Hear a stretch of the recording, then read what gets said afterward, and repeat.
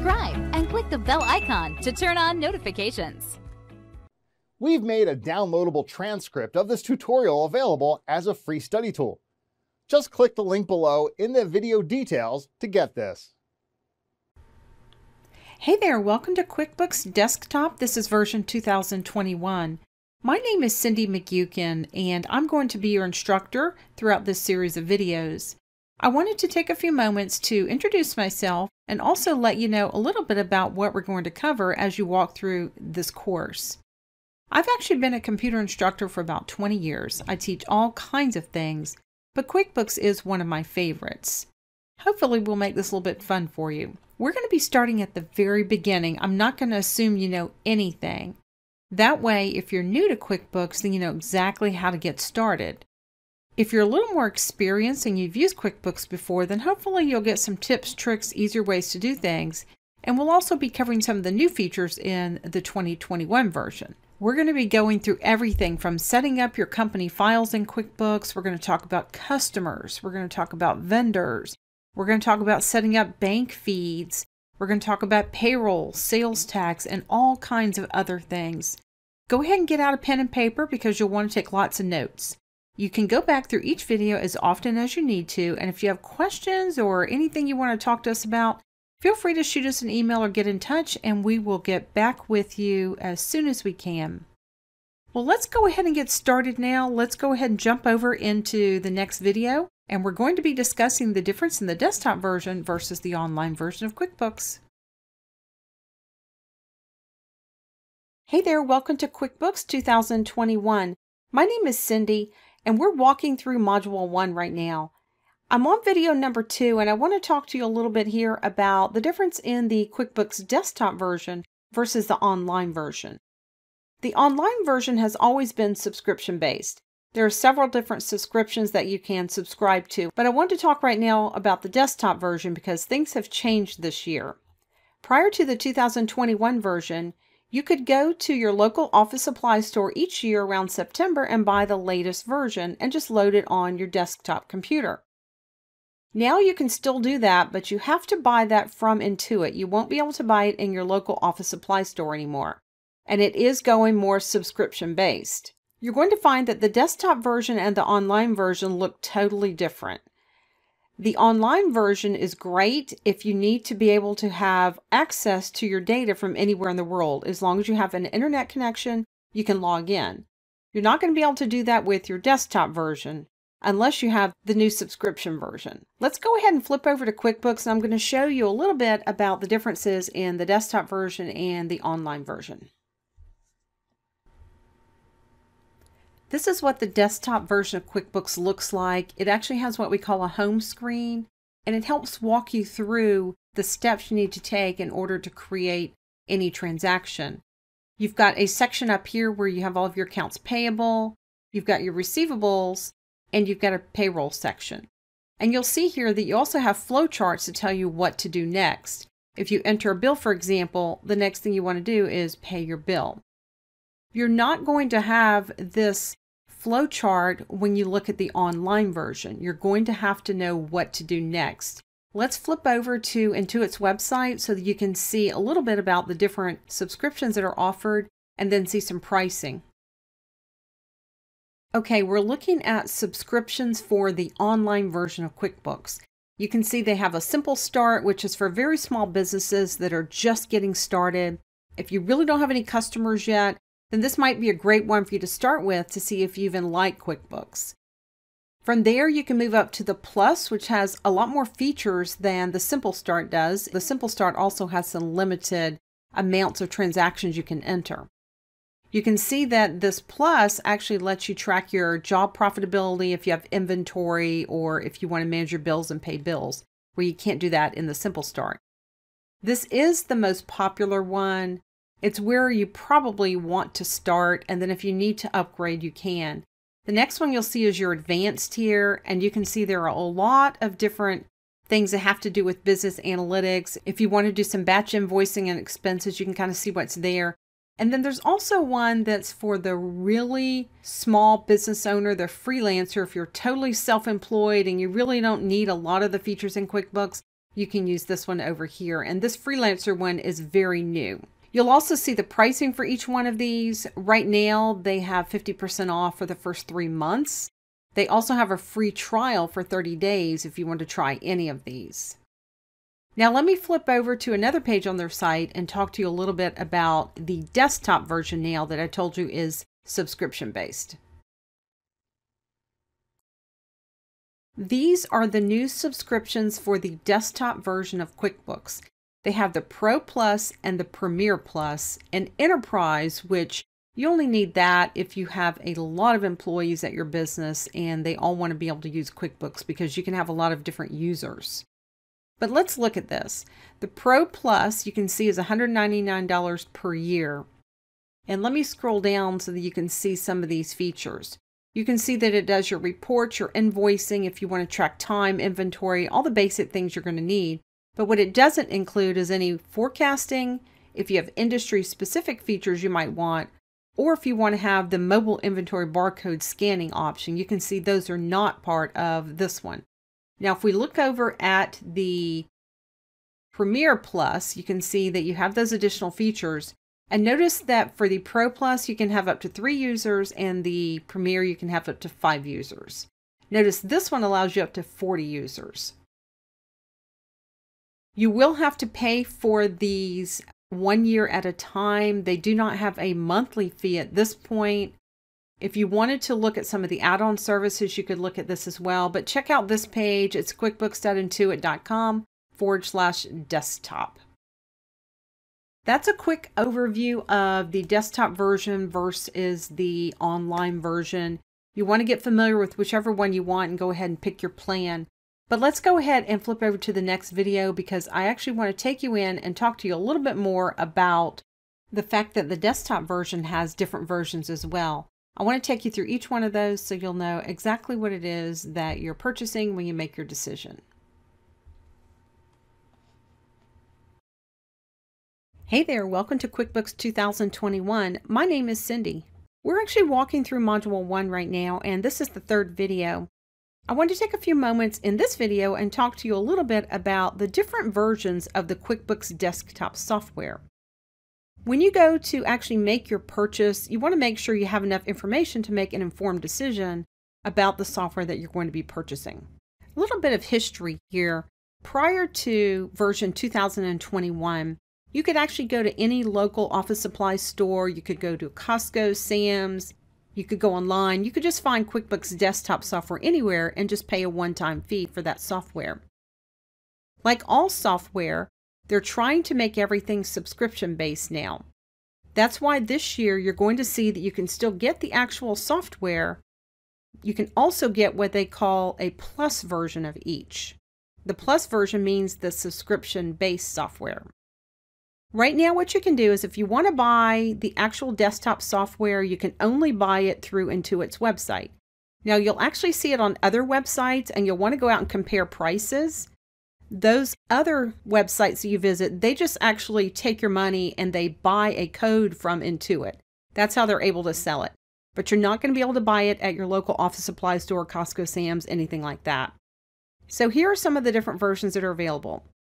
The standard has always been QuickBooks Pro. QuickBooks Pro is designed for a small business. It has 1 to 3 users. It's a one-time fee, and they're going to support this version for 3 years, which means they'll support it through May the 31st of 2024. You can then move up if you wanted the Desktop, Premier, or the Accountant Edition. That lets you have up to 5 users. Again, it's a one-time fee. It's going to be supported through May 31st of 2024. Again, that's your 3 years where they support the software. After that, you'll want to think about upgrading to the next version. And most likely at that point, you're only going to be able to get the subscription based. So just to give you a little bit of a pricing idea, the Pro this year seems to be a little more expensive than it's been in years past. It's going to run you anywhere from like $399 to, if you needed more users, up to like maybe $899. Now, I just got mine last night, and I was actually able to get mine for $189. That's for 1 user. And after you watch this video, if you want to know where I got it from, you can just leave a comment or ask us, and I'll be glad to give you that information. The Premier or Accountant Edition, which are pretty much the same, It's going to run you anywhere from $649 up to $2,150. So you're going to find all kind of pricing. Just go on the web and do some searching and do some research and find a price that works for you. Now, I mentioned if you see the word plus behind it, that's the subscription base. So there is a subscription for QuickBooks Desktop Pro. There's one for Premier, and there's also one for the Accountant Edition. Even though these are subscription based, you're going to find that they want to have a year's worth of money up front. When I was looking, I did not see any monthly fees, so just kind of know that. When we look at the Desktop Pro Plus, we're looking at anywhere from $299 to $699 a year. When you look at the Premier Plus, you're looking at $499 to $1699 per year. And again, it's based on how many users you have. And then the Accountant Plus is based on $449 a year for one user. I just want you to be aware of this when you go out to make your purchase. If you have any questions about this, just shoot us an email, put it in the comments after you watch this video. But I wanted to make sure you had enough information to make an informed decision when you go out to actually make your purchase. Once you make your purchase, you want to go ahead and get it set up. Why don't you go ahead and head over to the next video so I can talk to you about some of the new features in the PC version of QuickBooks for 2021. Hey there, this is Cindy. Welcome to QuickBooks 2021. We're getting started now in Module 2, and this module is called Getting Started because this is where we're going to go through and set up all the information related to our company file. This is the first video, and I'm going to talk to you a little bit in this video about setting up the company file and why it's so important that you do this correctly from the very beginning. First of all, every file in QuickBooks is called a company. You can have as many company files as you like. You might want to keep your personal information in one company file and maybe your business information in another. It could be that you have lots of clients and you want each of your clients to have a separate company file. All company files are separate. They do not share information. When you first load QuickBooks, you're going to go through a process of setting up the company file. You'll tell QuickBooks that you want to create a new company file, and it will launch you into what's called the Easy Step interview. In that interview, it's going to ask you all kinds of questions, and based on how you answer those questions, it's going to turn icons on or off on the screen for you that you can go back and change later if you want to. But the big thing about going through and setting up the company file is that it's going to create a chart of accounts for you based on how you answer all the questions in the Easy Step interview. That's why this is so important. It's much easier to get things set up correctly from the beginning, spend a little bit more time with it, and that way, once you get going, everything is there ready to go. It's not quite as easy to change things sometimes once you start going and you realize things aren't quite the way they should be. That's why it's so important to set up your company file correctly from the very beginning. Well, let's go ahead and we're going to start setting up our company file over in the second video, which is called Using the Easy Step Interview. Let's head on over there and we'll get started setting up your company file. Hey, this is Cindy. We're working in QuickBooks 2021. We're in Module 2 now, and we're on the second video. I want to show you how to use the Easy Step Interview to go ahead and set up your company file. This is part 1. There is a part 2, so make sure you watch both parts so that you know exactly how to set up everything the correct way. Let's head on over to QuickBooks and start setting up your company file. The first thing you'll want to do is click on Create a New Company. Here, QuickBooks is asking, who are you creating the company file for? Are you creating it for myself or for someone else? And I'll just choose myself. Now, there are two options. You can actually start the setup, or you can come down here where it says Other Options and choose the Advanced Setup. And this is what I suggest you do. If you use this Start Setup over here, it'll ask you a couple of questions and then create your company file based on how you answer those questions. You're going to end up changing quite a bit of what it's set up automatically, and there will be a lot left to set up.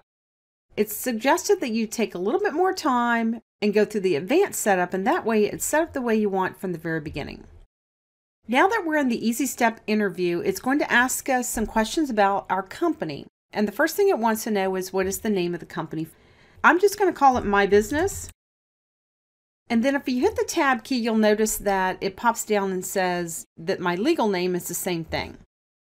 The next thing it wants is the tax ID. Now this is optional. The only time you would actually have to have this is if you're going to do 1099s or if you're going to use the QuickBooks payroll service. If you're not going to do either one of those, then you can leave this blank. Then it asks you for the street address, city, state, zip, phone. You can see the rest of that information. And this information is about your company itself. If you're not actually going to send out correspondence, then it's not that important that you set this up. But if you are going to, then you'll want to have this information populated. I'm going to go ahead and click Next. And the next thing it wants to know is what type of industry are you in? You can see there's a whole list of different types of industries here. There is agriculture, if you happen to be in construction, if you happen to be in insurance. You can see if you're in the hotel industry, if you're in manufacturing, there's just a ton of different options here. There is no wrong answer. And if you're not sure which one to pick, at the very bottom of the list, you will see a general product-based business and a general service-based business. I'll pick the general product-based business and then click Next. This screen asks, how is your company organized? Do not get hung up on this screen. The reason QuickBooks is asking you this is because sometimes people use other programs like TurboTax as an example to do their taxes. In order to pull all the information onto the correct line on the tax form, TurboTax has to know how the company is organized. Now, if you have an accountant who's doing your taxes, then you need to choose Other or None. If you pick one of these choices, what will happen is you will be on different screens setting things up, and it will ask you, which line on the tax form would you like to pull this onto? And you're not going to have a clue because you're not an accountant. I'm going to go ahead and pick Other or None and then click Next. This screen asks me to select the first month of your fiscal year. It defaults to January, so unless yours is different, you don't need to change this. I'm going to click Next, and then it wants to set up your administrator password. Now, we are going to talk about passwords in a later module. I do suggest, however, that you set this up. And what this means is that when you open your QuickBooks company file, you will have to type in the administrator's username and the administrator password. Now, typically the user administrator name is admin unless you've changed that. And if you haven't set up a password, then it'll let you write in. But let's go ahead and set one up now, just so that we have something in here. And later we're going to talk more about users and passwords. I'm going to click Next. And now it says create your company file. When I click Next, it takes me to the Save screen. You'll notice it pulled in the name of my business for my file name, and I can leave that or change it to something else if I like. And notice where it saved your file, just in case you ever have to go back and look for it. I'm going to go ahead and click on Save, and now it's creating my new company file. Now the whole thing is not set up all the way yet, but at least if we got out of this, we could come back and continue setting up those options. You can see back here that it says My Business and some of my company file is being set up. Now let's go ahead and continue. We're in the customization section now. Let's click Next. And now it says, what do you sell? Do you sell services, products, or both? Let's say that right now you only sell services, but maybe in the future you'd like to add products. It does not hurt to choose both products and services.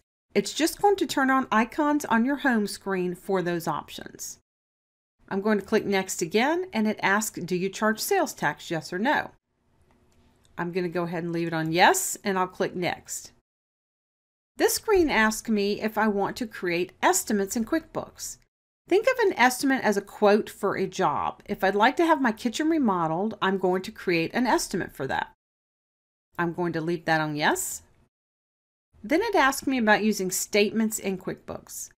Typically, statements go out to customers at the end of every month, and it's just a summary of everything that happened that month. It's a gentle reminder to your customers that they owe you money. If you don't use statements in your business, you can always say no. This screen asks about progress invoicing. Now, this goes with the estimate question that it asked us. If you have an estimate, you have the ability to actually invoice the customer based on that estimate. If you have progress invoicing turned on, you can invoice your customer for a portion of that estimate or certain items that were on that estimate. I always suggest if you do estimates that you do want progress invoicing.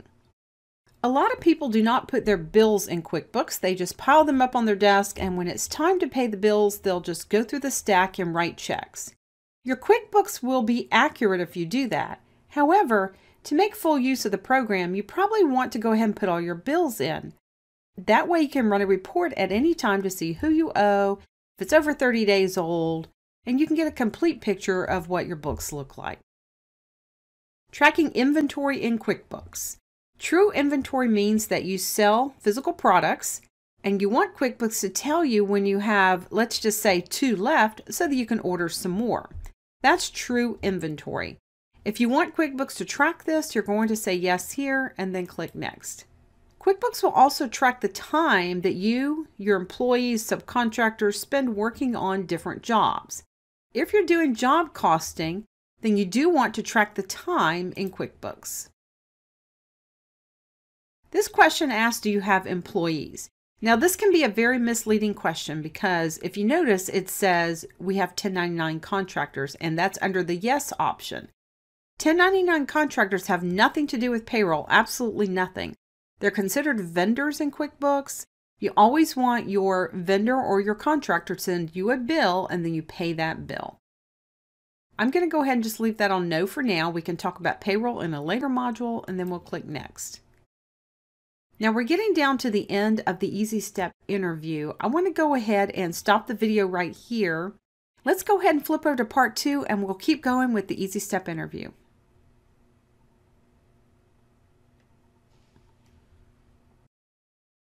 Hey there, welcome back. This is Cindy. We are working in QuickBooks 2021 and we're going through the Easy Step interview. Now we've already gone through part 1 of the interview. Let's go ahead and start where we left off so that you can see how to go ahead and complete the Easy Step interview. This is the last little section of the Easy Step interview, and we're going to go through and pick our start date for our company file, and we're going to look at the chart of accounts that it built for us. Let's go ahead and click next at the bottom. And the first thing QuickBooks wants to know is, what date would you like to start tracking your finances? Now you can start at the beginning of your fiscal year, whether that be January 1 or if yours happens to start September, whatever it is, or you can start at the beginning of the current month, or if you want to pick a particular date, you can do that as well. I want you to think about if you're starting this in November, do you want to go all the way back to January and put everything in that happened? Keep in mind that your reports are only as accurate as the data you have in here. If you decide that it's so late in the year, you just like to start going and get familiar with QuickBooks first and then have a good start date of January of next year, that's okay too, but you have to decide. QuickBooks will still let you put in something prior to whatever date you choose. It just has to have a start date. I'm going to leave mine on the beginning of the fiscal year and click next. Now here are the income and expense accounts that QuickBooks set up for you based on how you answered all the questions in the Easy Step interview. When you look down the list, the ones that have a check mark over here, those are the ones that it thinks you'll want to use. If you happen to be here and you're looking at one of these and you say to yourself, I need charitable expenses, notice you can go ahead and check these off here. But we're going to go ahead and leave what we've got, and we will spend time talking about the chart of accounts over in Module 3. I'm going to go ahead and click Next. And now it says congratulations, and I'm going to click Go to Setup. Now we're not totally set up yet, but we've got 80% of our company files set up. There are some things we're going to have to do, like change some preferences and things like that. But for the most part, we've got our company file back here and we could start working if we wanted to. If you get this screen here, it does ask you if you want to add people, which would be customers. It asks you if you want to add your products and services and your bank accounts. You will want to add all that, but we'll go ahead and do that a little bit later. I'm going to go ahead and just close that window there. And it may ask you to go ahead and sign into your company file. If that's the case, go ahead and do that. And I'll just go ahead and put mine in here and go ahead and hit continue at the bottom. I'll go ahead and put in my password and then go ahead and sign in. And then it's going to actually put us back on our home screen. If you get the new feature tour that you see right here, you're welcome to go through it and see the new features of QuickBooks, but I'm going to go ahead and close that out. And now you'll see that we're actually back on our home screen. Now, a couple things you're going to notice: if you get these helpful hints like this, you can just click anywhere on your screen and they'll go away. And that's how you set up your company file using the Easy Step interview. Why don't we go ahead now and head over to the fourth video in this module, and we will talk a little bit about looking at some of the options for setting up the name of your company file and the address and things like that. We're going to go into a feature that's actually called My Company.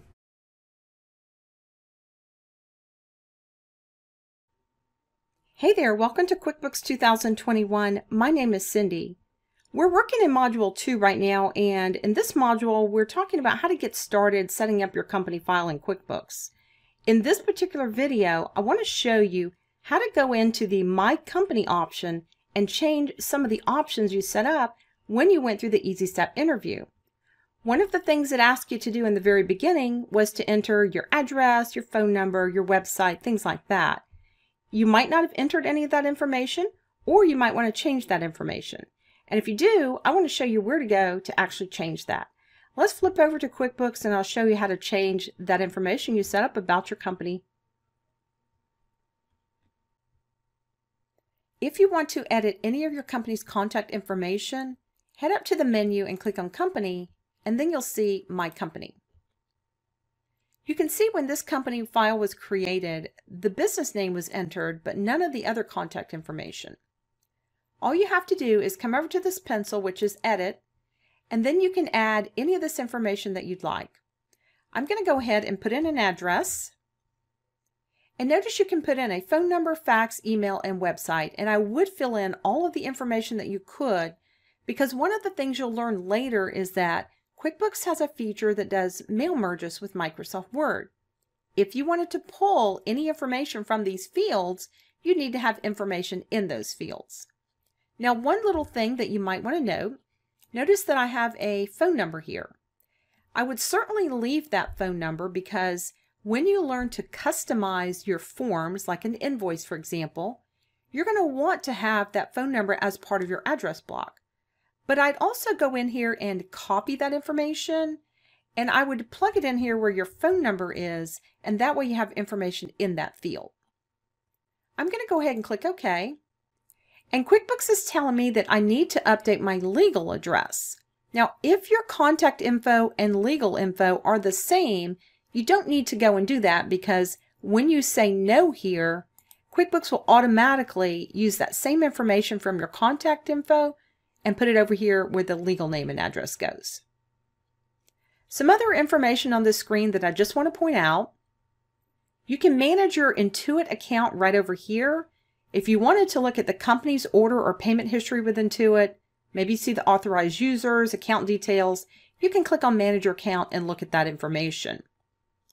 Also, if you ever need a support call, QuickBooks will ask you what your license number is and your product number, and you can see that information right over here. There are a lot of apps that work with QuickBooks, and if you have those set up, you would see some of those right here in this area. And there's also some recommended apps for you. All of these are services that Intuit can provide to you for a fee. If you want to run payroll through Intuit, you can do that. You can use Intuit for your merchant services account if you'd like. You can order checks from Intuit and some other things right over here. And that's basically the information you're going to find under the My Company option. When you're finished, you want to go ahead and close this window. And now that information has been updated. And that's how you're going to use the My Company option.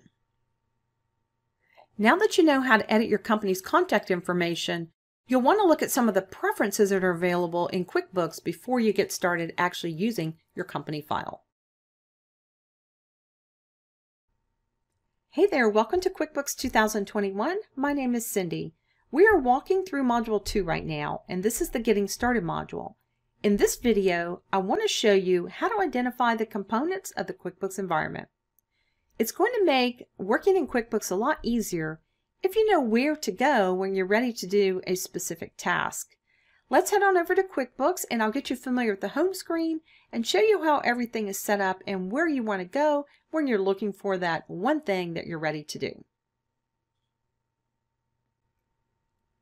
This is your home page in QuickBooks, and this is like a starting point for most everything you'll want to do. You'll notice that your home page is divided into sections. This section up here is the vendors section, and this is what we call accounts payable. Anything having to do with bills that the company receives that they have to pay will be located in this section. This section is what we call customers or accounts receivable. Anything having to do with customers that buy from the business will be located in this area. And you can see that there's a lot of icons in this area, and this is where you'll probably spend the bulk of your time. This section here where it says employees, this is where your payroll is going to be located. This section over here where it says company, these are some options that have to do with the file itself, not necessarily customers or vendors. For example, get really familiar with this chart of accounts right here. That's going to be the most important thing in QuickBooks. We need to make sure that's set up correctly. We'll do that a little bit later, but just know where the chart of accounts is located. You also have an option here for items and services. Those are going to be things that your company sells, and sometimes you purchase them as well. Some of your options here are going to be things you may not use. For example, here's where you would turn on time tracking. If you don't use time tracking in your business, then you can just leave that off. And time tracking has to do with job costing. Over here, you can order checks and tax forms if you want from QuickBooks. But just so you'll know, you don't have to order your checks, if you're still writing checks, from Intuit. You can actually order them from your bank, or if you want to go online, that's certainly okay. This is just something else that they can sell you. There's also a calendar option here. The calendar option has some nice features, but quite honestly, you've probably got your own calendar already going on your phone or over in Outlook, and most likely you're not going to use this, but we will go through that in a later module. This section here is called banking. If you think about things that you would do at the bank, you actually record deposits. You actually maybe look at your checking register. You actually write checks. Those are things that are considered banking functions, and that's why they have them grouped under banking. So you have your accounts payable section here, accounts receivable here, payroll here, your company information, and your banking information. And those are the 5 sections on the QuickBooks home screen. The other thing I want you to notice that's really important is that everything here is set up in a flow chart. When you look at Enter Bills and follow the flow chart over, the next thing it tells you is to pay bills. It doesn't say go down here and write a check to pay your bill. If you do that, there's no association between this and this. So always follow the flow chart all the way to the end. When you look at customers, for example, some of you may estimate jobs. If you don't, then you'll go directly to the Create Invoices. After you create an invoice, the customer pays you, and then you put the money in the bank. Make sure you follow this all the way to the end. Even though it happens to be in this banking section, it's still part of the flow chart. The other thing I want to point out is that there might be some icons that are missing, or you might see some on someone else's screen that you don't have. For example, when I look at vendors right now, I don't see an icon for purchase orders or receiving items into inventory. And that's because those options have not been turned on in QuickBooks. We're going to do this a little bit later when we talk about preferences, but for now, just know that that's why you don't see them, because those options are not turned on. Now I want to tell you one more thing. Notice there's an Insights tab up here as well. If you're familiar with what a dashboard is in Excel, for example, this is very similar. Once you get some data in here, you'll be able to come to this Insights screen and see your profit and loss right here. You'll be able to see some information about your income. If you have any invoices out there that haven't been paid yet, if you have any that are overdue, you'll be able to see the ones paid in the last 30 days. You can also see information here about your expenses. So make sure that once you get some data in here that you go back and check out these insights from time to time, because it'll be very helpful to give you a good picture of how things look in your QuickBooks file. Hey there, it's Cindy again. Welcome back to QuickBooks 2021. We're working through Module 2, where we've been talking about how to get your company file started. This is video number 6, where I want to show you how to convert your QuickBooks Desktop file to the online version. If you decide at some point that you'd like to use the online version of QuickBooks, you have to actually convert your desktop file to an online file format, and then you can go ahead and upload it once you get your subscription. Let me show you where to go when you're ready to convert that QuickBooks Desktop file. When you get ready to export your QuickBooks Desktop file to that online format, head up to the menu and click on File, point to Utilities, and in the sub-menu here, you'll see an option that says Copy Company File for QuickBooks Online. That's the one you want to choose. QuickBooks does have to close all of the windows that you see back here before it can actually export your company file. That's the only choice you have. Go ahead and click OK. And now it's taking you to this screen where you can save your exported company file. I usually do put it on my desktop so that I can find it easily when I go over to QuickBooks Online and I'm ready to upload it. All you'd have to do is hit Save, and then it will export that file. Now it's pretty quick. You can see that it has successfully exported my company file.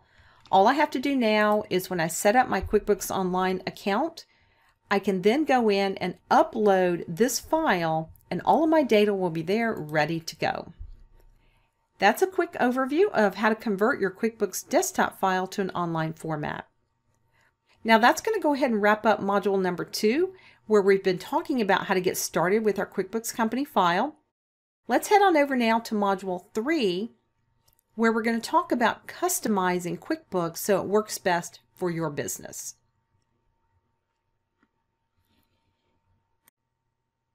Hey there, it's Cindy again. Welcome to QuickBooks 2021.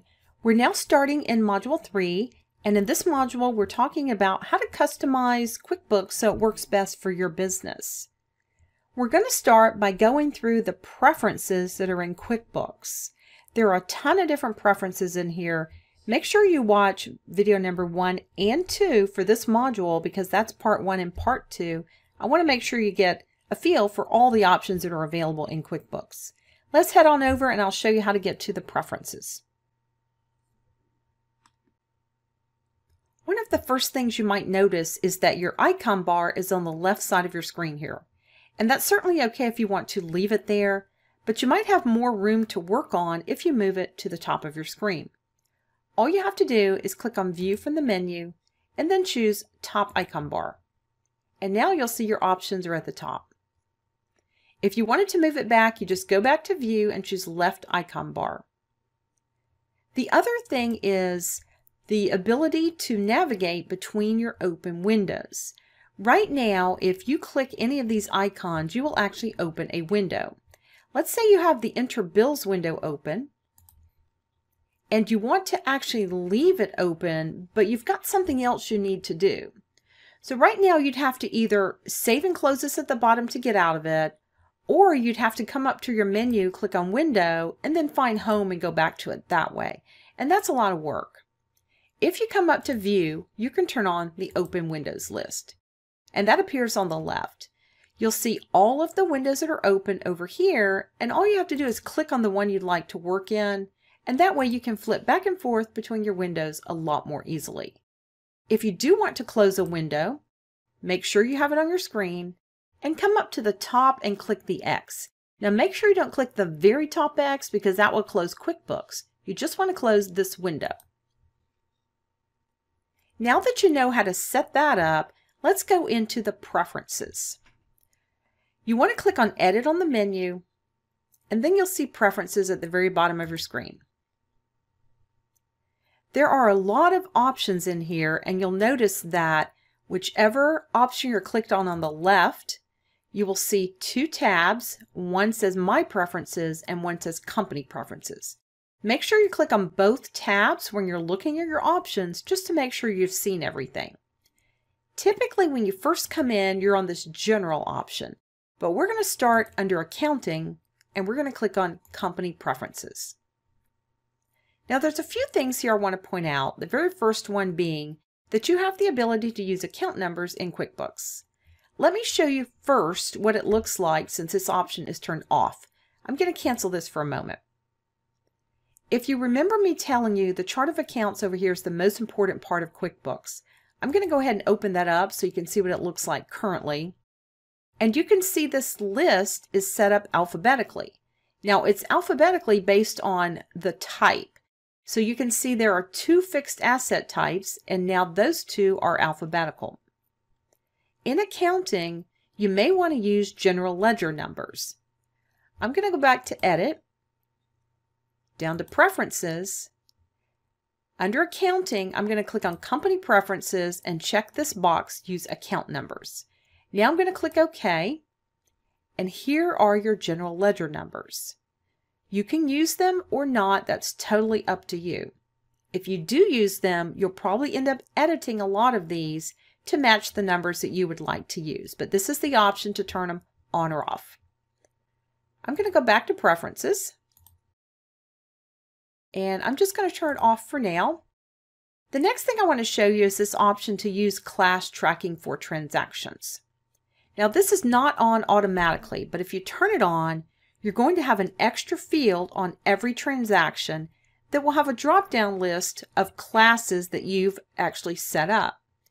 Now here's how to use the class feature.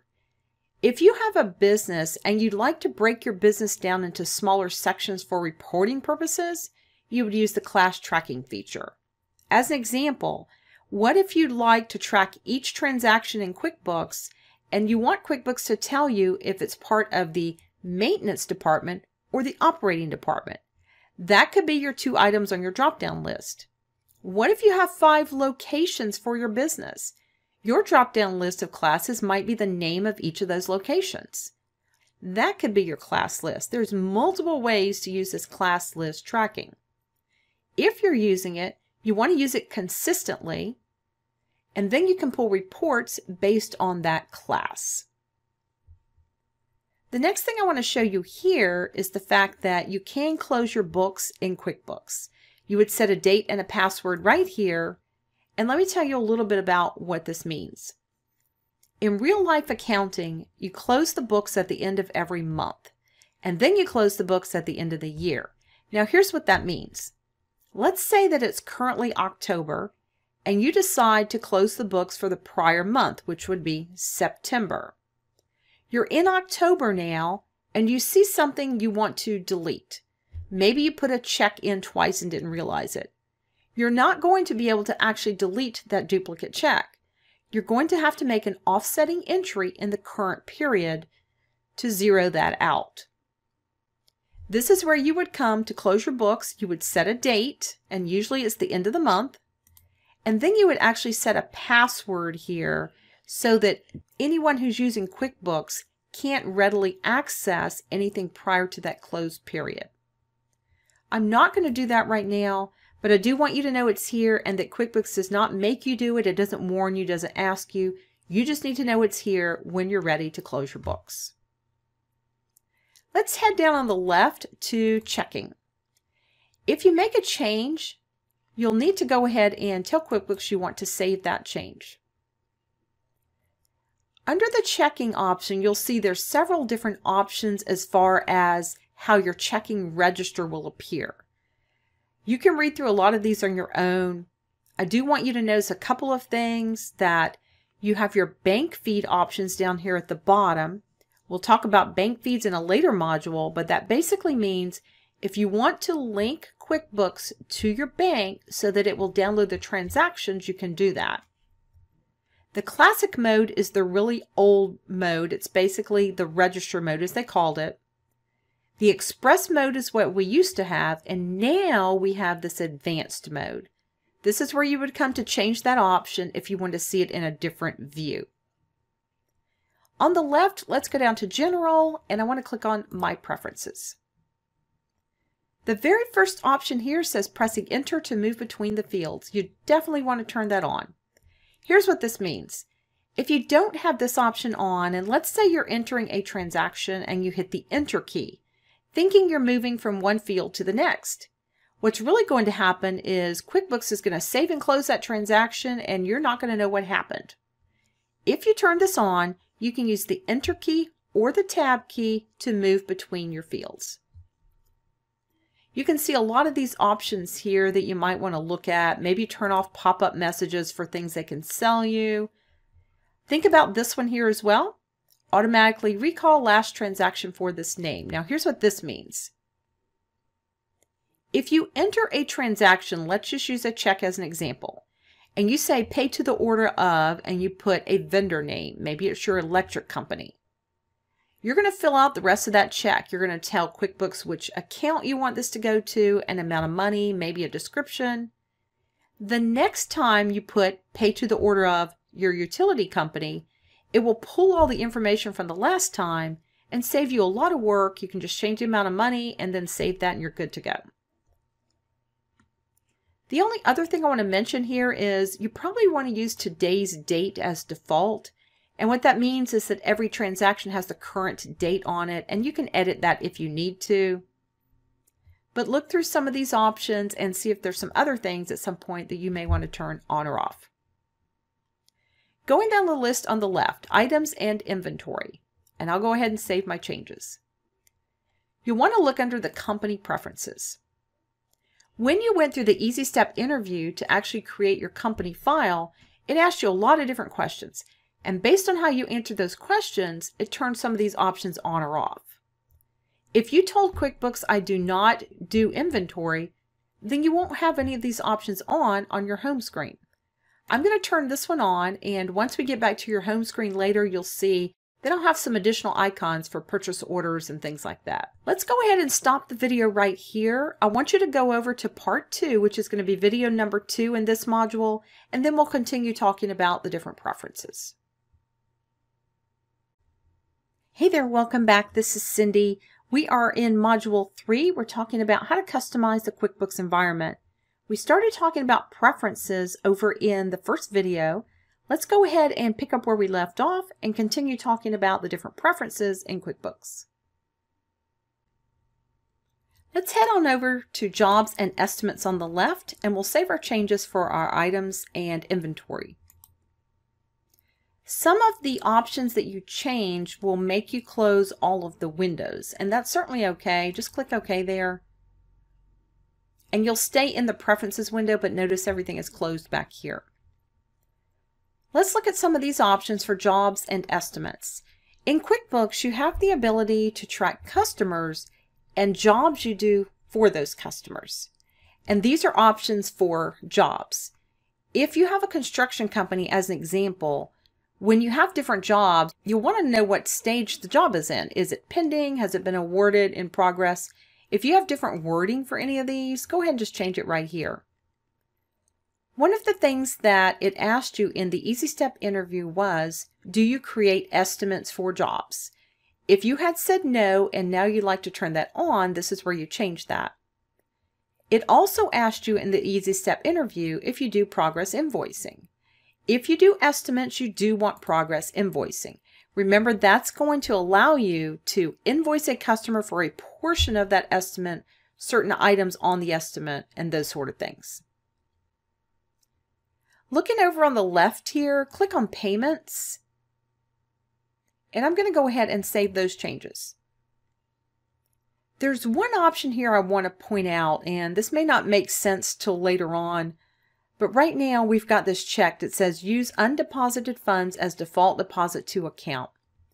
Now what that means is that when you receive a payment from a customer to pay an invoice, the money's going to sit in the chart of accounts in this default account called undeposited funds. That's money you've received but have not yet deposited.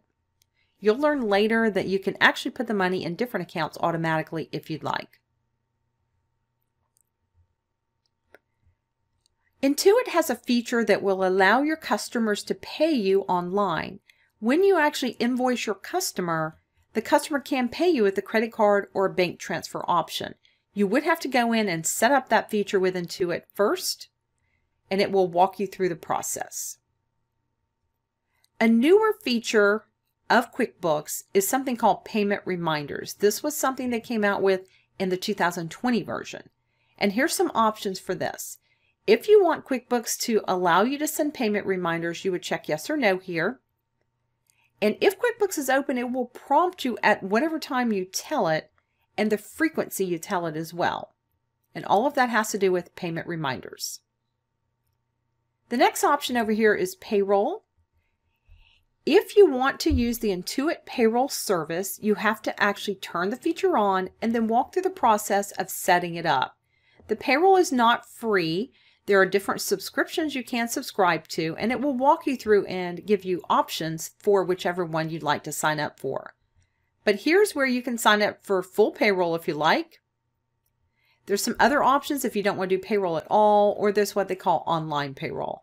And if you want to go through those, you can click on what's the difference and kind of read up on that. There are some preferences for employee pay stubs if you're printing them out, workers' comp, and sick and vacation options. Down at the bottom here, there's some options for how you want employee names to be displayed. You can have them displayed by their first name or last name, comma, first name. There's several options there for that as well. All right, let's look at reminders over here. This is a list of things that QuickBooks will put on the reminders list for you. And you can go down and check whichever options you'd like to see on your reminders list. You can have QuickBooks show you a list or a summary. Now let me tell you a little bit about how this works. This is not going to pop up and say, you've got to print these checks today. What will happen is when you first open your company file, there will be a window that says you have 6 checks to pay and they equal X amount of money. You have 5 overdue invoices and they equal X amount of money. You can have that as a summary, or it can show you the list, meaning each individual overdue invoice as an example. If you want to be reminded of some of these options at the top here, you can also set a number of days ahead of time you want QuickBooks to remind you. For example, checks to print, you can say, QuickBooks show me a summary and remind me 5 days before it's time to print that check. Going down the list on the left, there's a couple more I want to mention. Sales tax.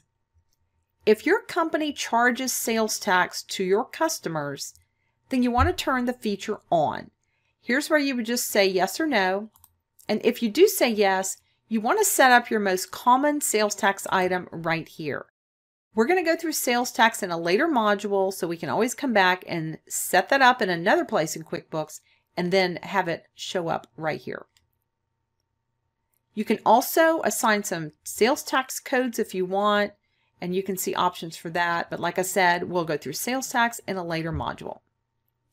Only a couple more I want to mention. I want to mention the send forms. And I'll go ahead and tell QuickBooks yes, because I changed my sales tax preference. And actually, I don't want to right now, so we'll change that. And now we can go to send forms. When you actually email an invoice, as an example, to your customer, you can do it directly in QuickBooks. You don't have to get out of QuickBooks, go to Outlook, and all that stuff. There are some basic templates that are already set up for these different delivery methods that you see here. Now, here's what this means. I'm going to create a customer and email it to them directly from QuickBooks. Here is the basic invoice template, and I'll go ahead and edit this one so you can see what it looks like.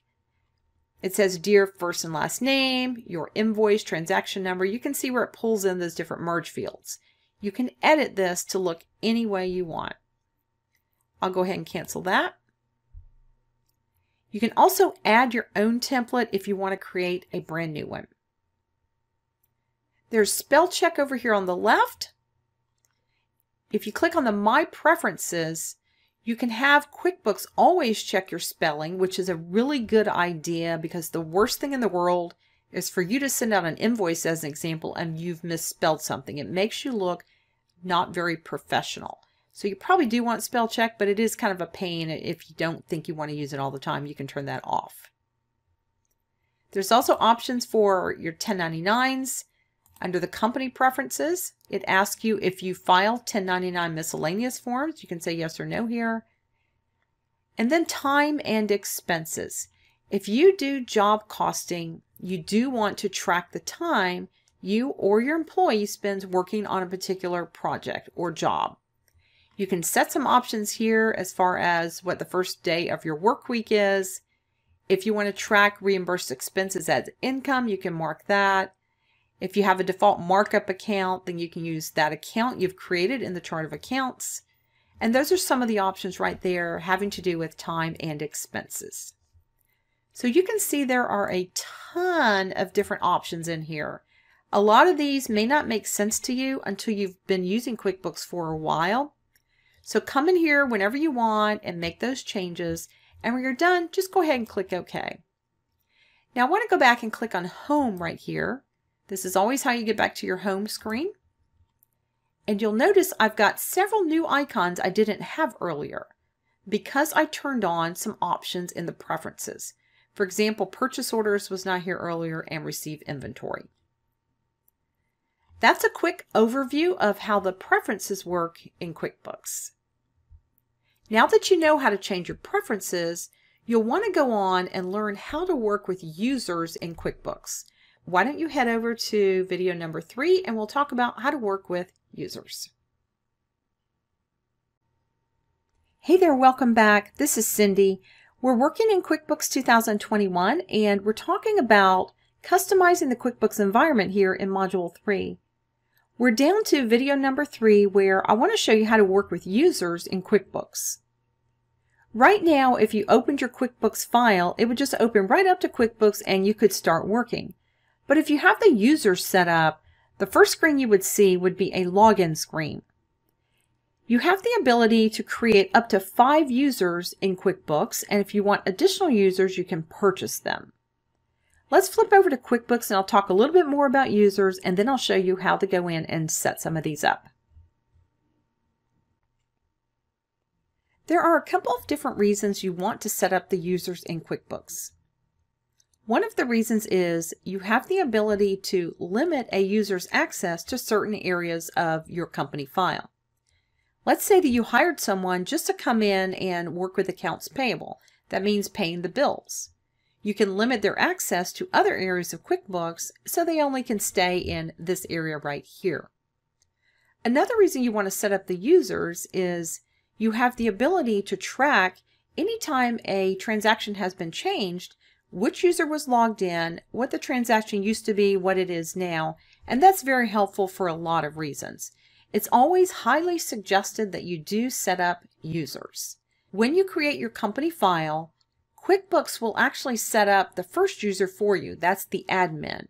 And if you remember when we went through the Easy Step interview, it did ask us if we want to set up a password for admin at that point. Most people don't do it at that point, but I'm going to show you when we go in here how you can go ahead and do that now. Let's go ahead and go up to Company on the menu, and then you're going to see Set up Users and Passwords. We're going to click on Set up Users, but before we do that, let me just mention a couple things. Here's where you can buy additional licenses. You get 5 automatically, but you can buy additional ones if you need them. I'm going back up to Set up Users, and here you'll see the first user, which is the admin, is already set up and already logged on. If you wanted to edit the admin's password, click on Edit User over on the right. And here's where you can go in and add a password because you can see there wasn't one here, or edit it if you need to. I'm not going to change it right now, but in real life, you do want to go ahead and set up that password. I want to show you how to actually add a user. I'm going to click on Add User on the right, and we're going to say that we hired Carol to come in and work with our accounts payable once a week. She pays our bills. And we'll just set up a small password for Carol. Passwords have to match. And then click Next at the bottom. Now this is going to walk me through several different screens asking if I want to give Carol access to different areas of QuickBooks. The first screen asks, do I want to give Carol access to all areas or selected areas? Something else to note is if you have an external accountant, you can give them their own username and password. That way they can access your QuickBooks file, but they don't have access to certain things like sensitive customer data. That would be a credit card number, things like that. But I'm going to go ahead and choose selected areas and click Next.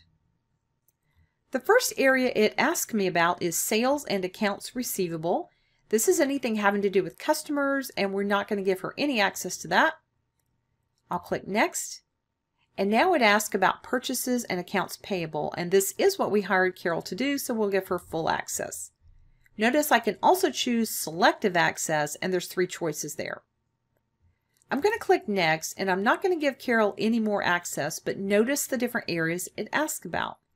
Checking and credit cards, inventory, time tracking, payroll, sensitive accounting activities. There are some accounting activities that you do, like journal entries, or if you're doing online banking, that you may not want Carol to have access to. Here's the sensitive financial reporting. And here it asks us about changing and deleting transactions. And you probably want to leave these where it defaults. The first one says the area that Carol does have access to, can she change or delete a transaction? Absolutely. What if she enters a check twice and doesn't realize it? She can delete one. But should she have access to anything before the closing date? And I would say no to that and then click Next.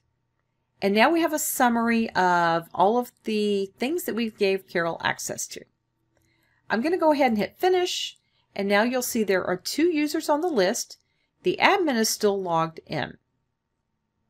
If you have an employee that leaves your company, go ahead and delete that person as a user. I'm going to go ahead and close this and show you how this is going to work. Now I want to actually log out of my company file. If you don't log out, it does you no good to have the users set up. I'm going to click on File and click on Close Company / Log Off. Now when you open QuickBooks, this is the window that's going to appear. I'm going to double click on My Business, and now it asks me for the username and password. Now it's going to have the username of the last person that logged in, so I'm going to type over that and put Carol, and I'll put in Carol's password. And I'm going to click OK, and it's going to log me into my QuickBooks company file. Now one of the first things you might notice is that I've got some windows I didn't see before. Here's this new feature tour. I'm just going to close that. But notice how the navigation pane is back on the left. And that's because a lot of your preferences are set up per user. Let's talk about the fact that we gave Carol access to only accounts payable. She has access to all of this up here. But what she does not have access to are things down here in the accounts receivable or the customer section. Let's say she tries to click on Create Invoice.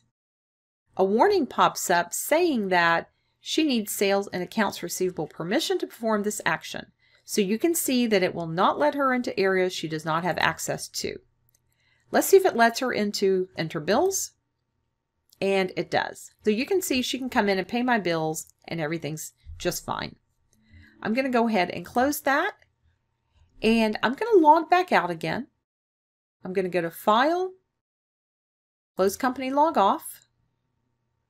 And if it asks you about backing up your QuickBooks file, it's going to ask you automatically every 4 times you close QuickBooks, even if you just did it. We'll talk about that later, but for now, we're not going to back this up. And that's going to take me back to this screen. I'm going to go ahead and open up my business again. I'll put in admin. And remember, I did not add a password, so I'm going to click OK. And now I'll be back in my company file and I'll have access to everything. And that's how you're going to work with the users in QuickBooks. Only the administrator can add, edit, or delete a user. Make sure you're logged in as the administrator when you're ready to make those changes. Now that you know how users work in QuickBooks, let's talk about something really important, the chart of accounts. You want to head over to video number 4 and we'll get started talking about the chart of accounts in QuickBooks. Hey there, it's Cindy. Welcome to QuickBooks 2021. We are working in Module 3 right now and we're talking about customizing the QuickBooks environment. We're down to video number 4, which is the start of the chart of accounts, which is the most important part of QuickBooks. You want to know if you spend money, where did you spend the money and what did you spend it for? And if you received money, was it income for the business? Make sure you watch both parts of the chart of accounts because you want to make sure you have all of your chart of accounts set up correctly so that when you run reports, they're accurate and things show up in the right place. Let's get started. Let's head over to QuickBooks and start working in the chart of accounts. The easiest way to get to the chart of accounts is from the home screen right here. And this is going to give you a list of all of your accounts you currently have set up. Think of your chart of accounts as categories that you apply your transactions to. For example, if you go out to dinner and it's a legitimate business expense, then you want to put that to an expense account called meals. Think about if you have the car serviced, you want to put that to an expense account for automobile. There's lots of different ones we're going to talk through, but let's go through this list and talk about the different ones that you would want to add to this list. This is a generic chart of accounts that QuickBooks decided was best for your business. It based that on how you answered the questions when you walk through the Easy Step interview. There are a lot of accounts you'll want to add right off the bat, and then some that you might add over time as you start working in QuickBooks. Notice these are set up by type. For each type, you'll notice that the names of the accounts are alphabetical. When you look at your expense account starting from here down, notice these are alphabetical. The first type that I want to talk to you about are bank accounts, and you'll notice you don't have any bank accounts right now. A bank account would be a checking account, a savings, a money market. If you have a PayPal account, those are all considered bank accounts. You need to go ahead and set those up. I'm going to go ahead and right-click anywhere, and that's where you see the New, Edit, Delete, or Make Inactive. Let me mention delete. If you're in any list in QuickBooks, and you have an item from a list you'd like to delete, you're not going to be able to if you've ever used it. You'll need to make that account inactive. That way the numbers still pull onto reports, but it doesn't show up in this list. It's like it's hidden. But we're going to set up a checking account, so we're going to click on New. The first thing you have to tell QuickBooks is what type of account is this that you're creating. This will be a bank account. And you can see some examples of bank accounts here. You'll just want to continue. The next thing you want to do is name your account. Now you can name this anything you want. If you want to call it operating account and another one payroll. You might call it by your bank name. You might just call it checking. I'm going to go ahead and just call this one checking. We'll talk about sub-accounts a little bit later, but you generally don't have too many sub-accounts when it comes to a bank account. This section here is optional. A description would be a description of what this account is about. Someone would have to be on the screen to actually see this. You really don't need your bank account and routing number here. Even if you plan to download your transaction from the bank, you still don't need that information here. What you do need though is an opening balance. What you'll want to do is get out the first bank statement from when you're starting your QuickBooks company file. For example, if it's October and you just purchased QuickBooks and you're just setting this up and you want to go and put the entire year's worth of data in, you'd want to get your January bank statement. I'm going to go ahead and say that it's $1,000. Notice I'm not typing a $ or the comma. I just typed 1,000 period and it puts the 2 zeros at the end in for me. You also want to put in your statement ending date. So let's say we went back to the beginning of the year. That would make it January 31. Now, if you're wanting to put in all of this year, you actually want to start with either January 1 or, because it says statement ending date, December 31 of the previous year. The number will be the same whether it's the end of December or the beginning of January.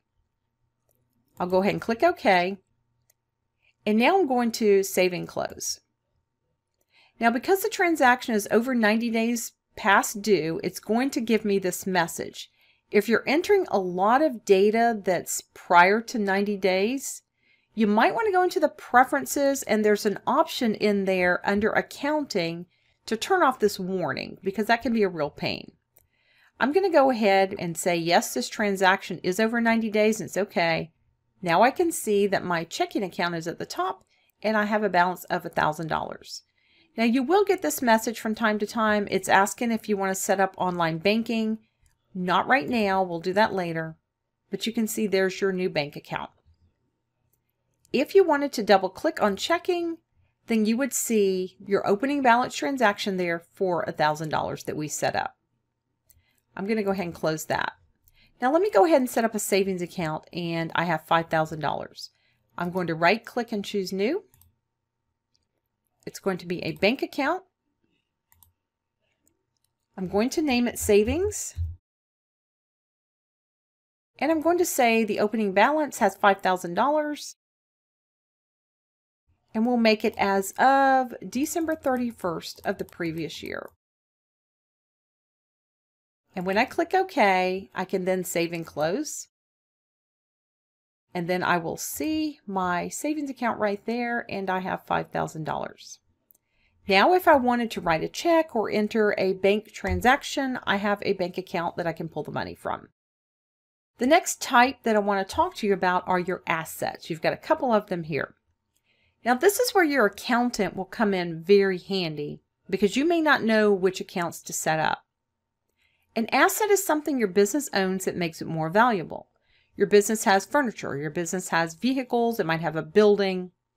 Some assets appreciate and some depreciate. QuickBooks does not do depreciation, and that's because there's so many different ways to take care of depreciation, and one accountant might want it done one way and another might want it done a different way. With your assets, what you want to do is set up big buckets. And what I mean by that is, if you have several different vehicles for your business, you don't want to set up every single vehicle. Set up an account called Vehicles. You can see they have one already set up for furniture and equipment. That would be your chairs, your desk, your lamp, those types of things. You'll probably end up with 6, 7, maybe 10, but if you get more than that, you've got way too many. Create big buckets or big general accounts that you want to put your assets into. Now, what will happen is your accountant will ask you at the end of the year, did you buy any vehicles this year? You'll go through and figure out some information on the vehicles, and he'll tell you what numbers to plug in as far as what the value of that vehicle is. He will also help you figure out a depreciation amount, and that's an amount you can plug in to that register as well. But you will probably not know what numbers you want to plug in. The next thing you see here is an account called Accounts Payable. This account is automatically in QuickBooks. The number that you see all the way over to the right where the balance total is, that number would be a total for all the bills you've entered but have not yet paid. The same thing would be true for the flip side, which is your accounts receivable. Now, you don't see that here yet, but as soon as you create your first invoice, QuickBooks will put that account in here for you. Accounts receivable would have a balance total as well. That would be the total of all the invoices you've sent to customers and they haven't paid you yet. Now let's talk for a minute about liability accounts. A liability is something you owe. In accounting, there are short-term liabilities and long-term liabilities. A short-term is something you're going to pay off in 12, 13 months, and a long-term is something that's 5 years out, 30 years out, like a car payment or a mortgage might be. In QuickBooks, the short terms are called other current liabilities, and the long terms will say long-term liabilities. When you see this one here, these are payroll liabilities, and it's short term. That means those are any deductions you've taken out of a paycheck, uniforms, taxes, any of that stuff that you would have to forward to the appropriate entity. Those are short term because you turn it around pretty quickly. That's why they're other current liabilities. Let's go ahead and stop the video here, and I want you to go ahead and head over to video number 5, and let's continue talking about the chart of accounts. Hey there, welcome back. This is Cindy. We're going through QuickBooks 2021. We started talking about the chart of accounts over in part 1, and I wanted to finish it up here in part 2. Let's go ahead and flip over to QuickBooks, and we will continue talking about which accounts we need to add in that chart of accounts. When we left off in part 1, we were talking about liabilities. A short-term liability is something you're going to pay off fairly quickly, usually within 12 to 13 months. A long-term liability is something you pay off long-term. A car payment is a good example. You're going to pay it off in 4 or 5 years. Let me show you how to set up a long-term liability. I'm going to right-click and choose New. You might be tempted to click on Loan right here, but what QuickBooks doesn't tell you is that indicates a short-term liability. If you're looking for the long-term liability option, you have to come down here and choose Long-Term Liability. I'm going to hit Continue. And the next thing it asks me is, what would I like to name my account? Now you can name this anything you want. If you want to name it the name of their bank, if you want to give it a name that indicates which vehicle it is, you can name it anything you like. Notice there's a place for a description, and there's also a place for the account number, which is not necessary, it's just more informational for you. You do want to enter an opening balance. As of the start date of your company file, what was the opening balance? Let's say it was $20,000. And we'll say it was as of the first of the year, and we'll click OK. Now when I save and close, you're going to see that we have a new long-term liability set up, and it tells me the balance is $20,000. Anytime you make a payment towards this automobile, you want to put it to this loan right here. Your automobile payment is not an expense to your business. It is a long-term liability. You want to be able to see when you get down to the end of your loan how much you have left to go. The next type I want to talk about are credit card accounts. You can see that you don't have any here. You want to set up each of your credit cards separately, just like you set up each of your liabilities separately. I'm going to right-click and choose New, and notice credit card is on the list, and I'll hit Continue. You can call the credit card anything you like. If you want to call it by your bank name, if you want to call it the name of the credit card, you're welcome to do that. There is a place for a description and the credit card account number. You don't need that credit card account number for anything. It's really just for informational purposes. You do want to enter an opening balance.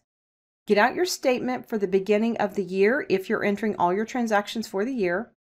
And then whatever that ending balance is, you want to go ahead and put that in. So remember, if you're starting with January, get December's ending number because that's January's beginning number. You'll go ahead and plug that in and then click OK. And when you're done, save and close. This is asking if I'd like to set up bank feeds for this credit card. I'm going to say no for now. And now you'll see you have a credit card account and you can see the balance.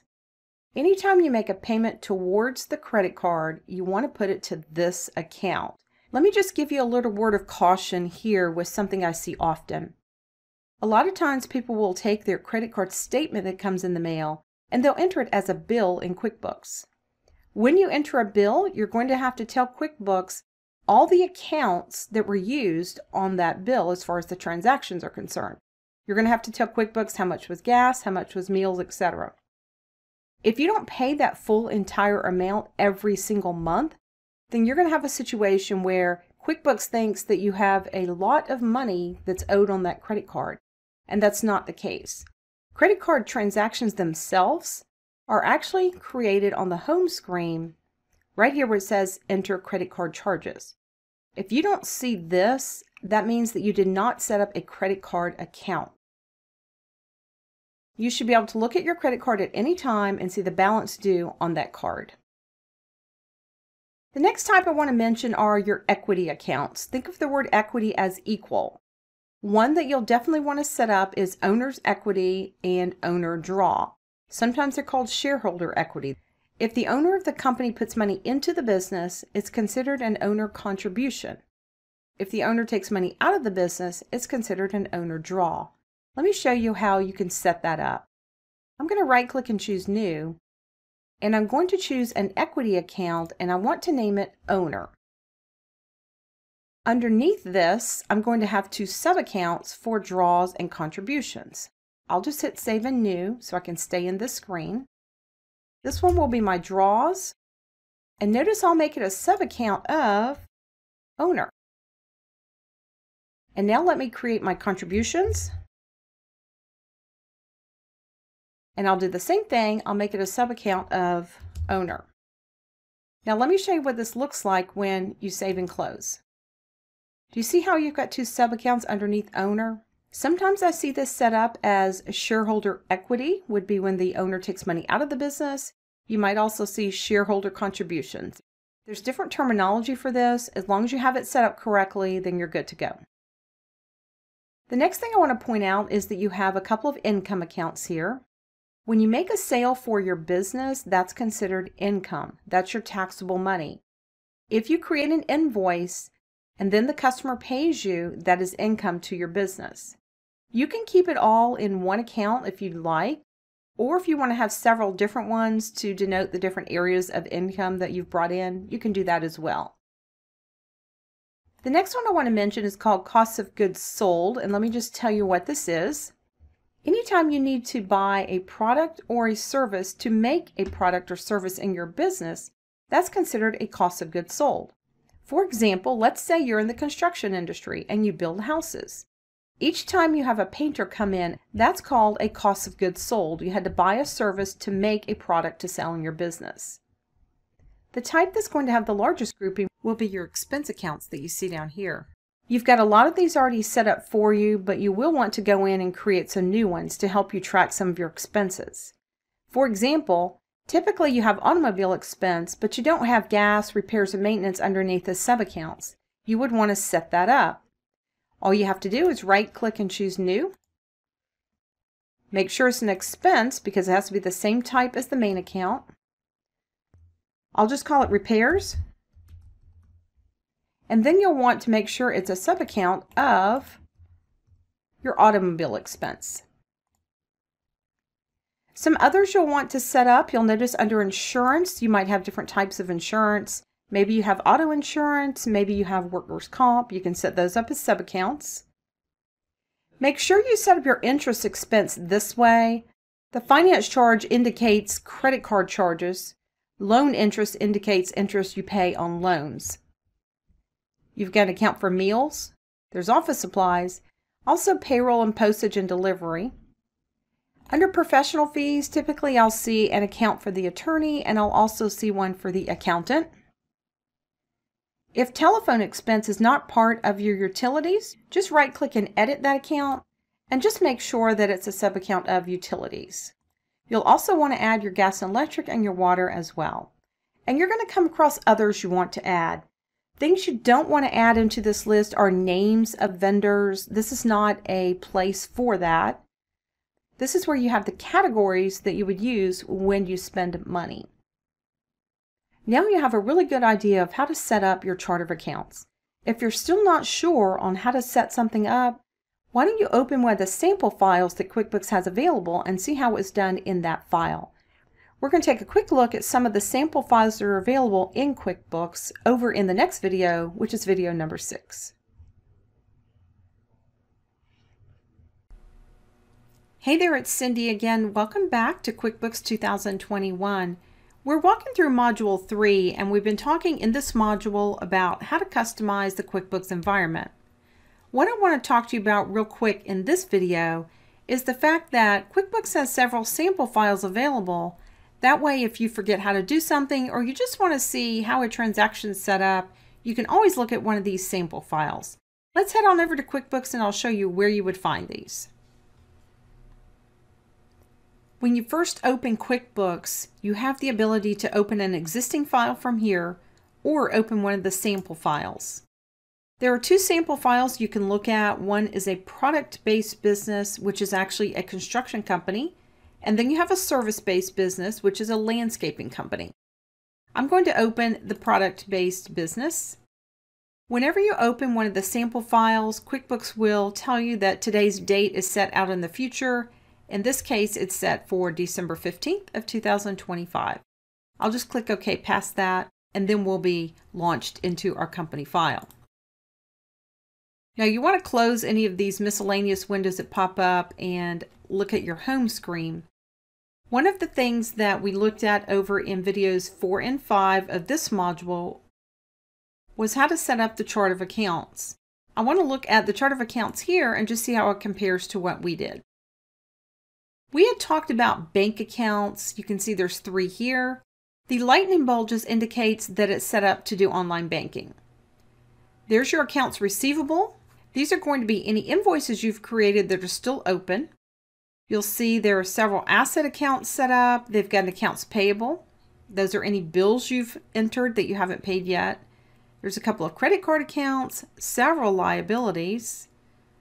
When we keep looking down the list, we'll see that there's some equity accounts, some income accounts, cost of goods, and then the largest grouping would be your expense accounts. If you're not sure how to set up some of these sub-accounts or where some of these should be set up in the chart of accounts, just see how they did it here.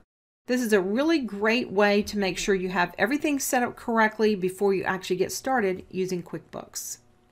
Now that you know how to access those sample files, let's head on over to video number 7 and talk about one last thing, the company file search option. Hey there, welcome back to QuickBooks 2021. My name is Cindy. We have been walking through Module 3, where we've been talking about how to customize the QuickBooks environment. This last video, number 7, is where I want to show you how to do a company file search. This is a feature that was introduced in the 2020 version, and it's very helpful when you're working with a lot of company files and you just can't find a specific one. You can actually search QuickBooks and find it. Let's flip over and I'll show you how to do a company file search. When you first open QuickBooks, you'll see this window which lists the last 5 company files that you had opened. If you wanted to open one of these again, you just double click and open that file.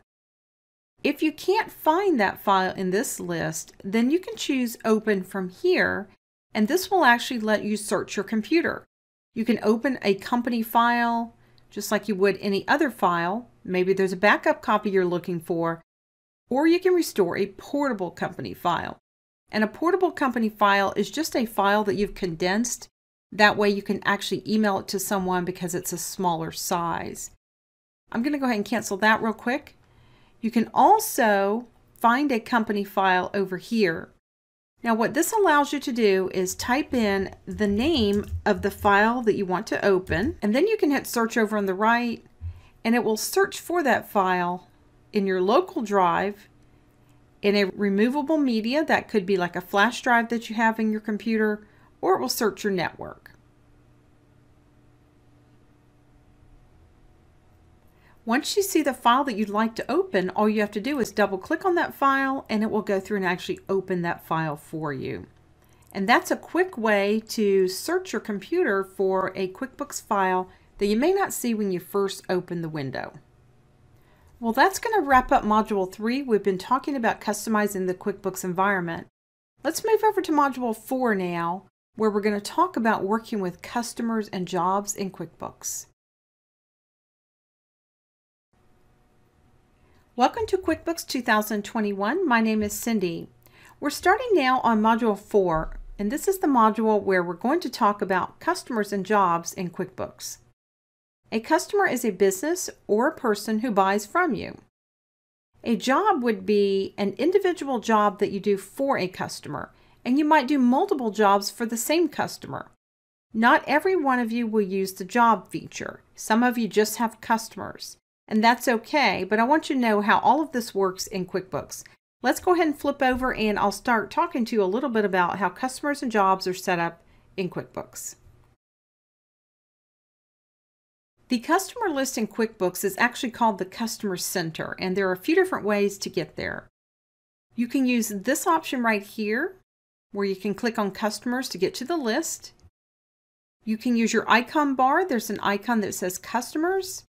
And then on the menu, if you click Customers, the first option says Customer Center.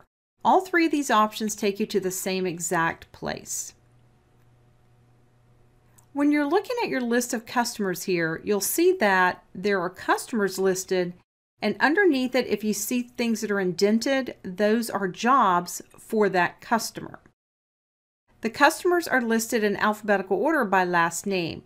Now that's not automatic in QuickBooks. You actually have to set it up that way. That's probably the best way to set it up, last name, comma, first name, even though you don't have to, but just be consistent with however you're going to set up your list.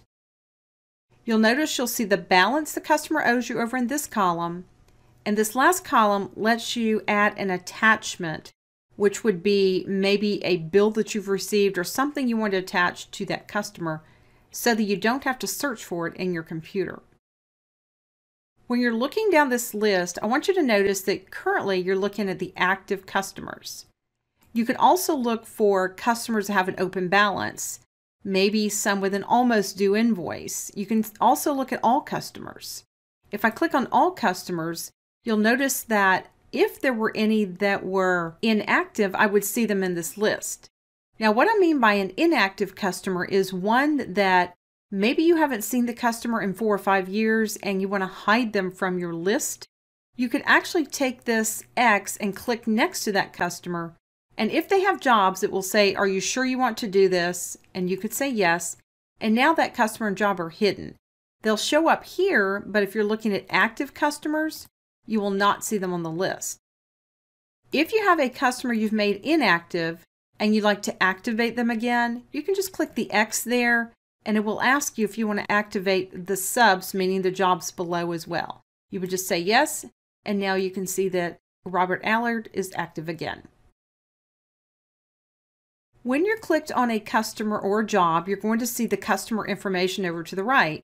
This would be information like the customer's name, their billing address, their phone number, email, things like that. You'll notice the email is an actual link. You could actually email the customer right from here if you wanted to. Also over on the right, you will see in this notes section any notes that were pinned. And what that basically means is when I show you the notes down here on this tab in a few minutes, then you'll see that if there's something specific you want to stay there so you can see it quickly, you can pin it. Notice I can actually drag this down a little bit if I want to see the other options. And here are some reports for this customer. You'll notice you can run a quick report, and that's going to give you just different transactions that happened with the customer. You can see their open balance. If you're using the estimates feature, you can show any estimates for them, and also a customer snapshot. You can also get a map or directions to this customer's address right here. At the bottom of the window, you'll notice that there are several tabs. The first tab automatically shows all the transactions for this customer and job. Notice I'm looking at all the ones for this customer right now, but if I click Family Room, I'm only seeing the ones for that job. If you don't want to see all the transactions, you can filter this list. Maybe you want to see anything that was for this month or anything that happened last week. You can do that as well. At the bottom of this tab, you'll see it says Manage Transactions.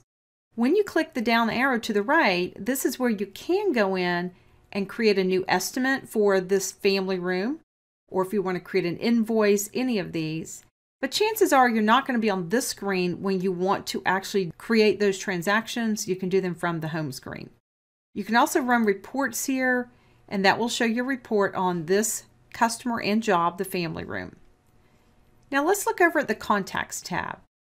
These would be any contacts related to this customer or job. Right now we have Christy, and she's the primary contact. If I go down here next to Manage Contacts, I can edit the selected one or add a new contact or delete this one if I'd like. I'll just click on Edit for a moment so that you can see the types of things it asks you when you put in a new contact. You've got several different fields you can use. You can put in the job title of this contact, their first name, you can see last name, and then these fields here you can use for any of these options that you see on this list over here. I'll just go ahead and cancel out of that.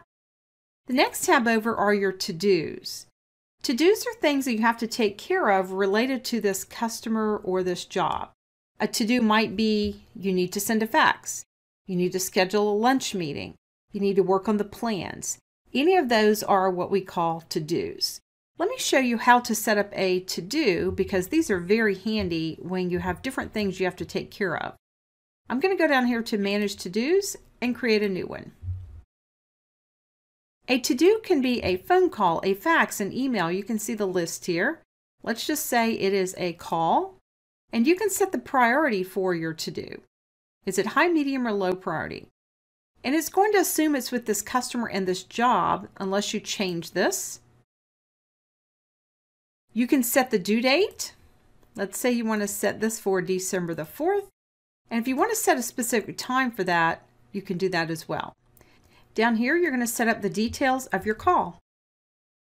You can also tell QuickBooks if the status is active, has it been done, or is it inactive, and then click OK. Now you can see your to-do in a list format. The only place this will show up is when you first open QuickBooks. If you have turned on the preference to show the reminders, this would show up on your reminders list. If you've already completed this particular to-do, all you have to do is where it says done, if you double click there, that'll take you into the edit option and you can change the status to done and then click OK. And now you'll see there's a check mark to the left indicating you've completed that to-do. The next thing you'll see is notes. This is where you can set up any notes related to this particular customer or job. You can actually go down to the bottom and add new and type any notes that you'd like right here. If you want to put a date stamp on these, you just click right here and now you can see that you can type any notes right after that. You can say that you called Christy to see about the meeting. You can also turn this into a to-do from here, or you can print this out if you'd like. I'm going to go ahead and click OK, and now you can see there's my note that I just created. The last thing is you have a tab that says Sent Email. You have the ability within QuickBooks to email different forms. You might email an invoice. Maybe you want to email a purchase order. This tab here will show you a list of the things that you've emailed out to your customer. Things will automatically appear under this tab. At the top of your screen, you can create a new customer and job. You can create new transactions. This is where you could create an invoice or an estimate or any of these. Chances are you're not going to be on this screen when you're ready to create those transactions, but that option is available. You can go in and print your customer and job list if you'd like. You can see there's several variations of that. You can also export your customer list into Excel, or if you want to export the transactions, you can do that too. You can also import from Excel. So if you already have a customer list set up in Excel, you can import it in or just copy and paste it from Excel here into QuickBooks. You also can do a mail merge with Microsoft Word. There are several different what they call letters already set up that you can actually convert into your own letters, add merge fields, things like that. And then there's an income tracker where you can go and look at the income related to this customer. Let's go ahead and stop the video right here. This was part 1. I want to take you into part 2 where we actually go in and set up a customer, and that way you can see all the fields where you can put information related to a new customer and job. Hey there, welcome back to QuickBooks 2021. My name is Cindy. We are working in Module 4 where we're talking about customers and jobs. This is part 2 of the customer and jobs portion where we're talking about how to actually set up new customers and jobs. Let's flip over to QuickBooks and I'll show you how to create those new customers.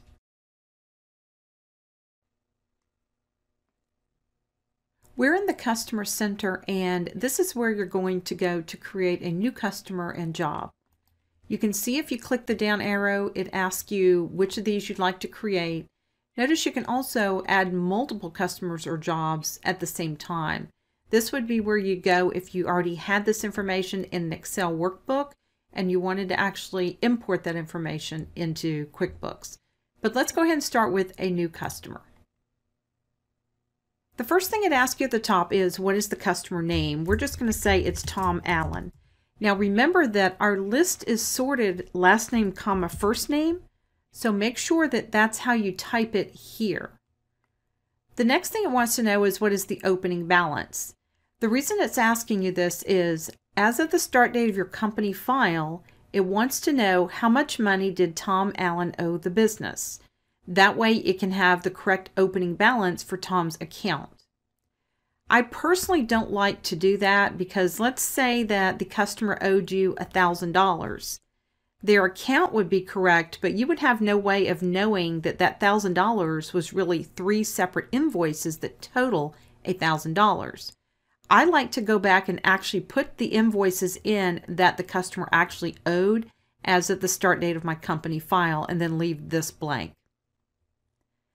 The next thing you want to do is put in some address info.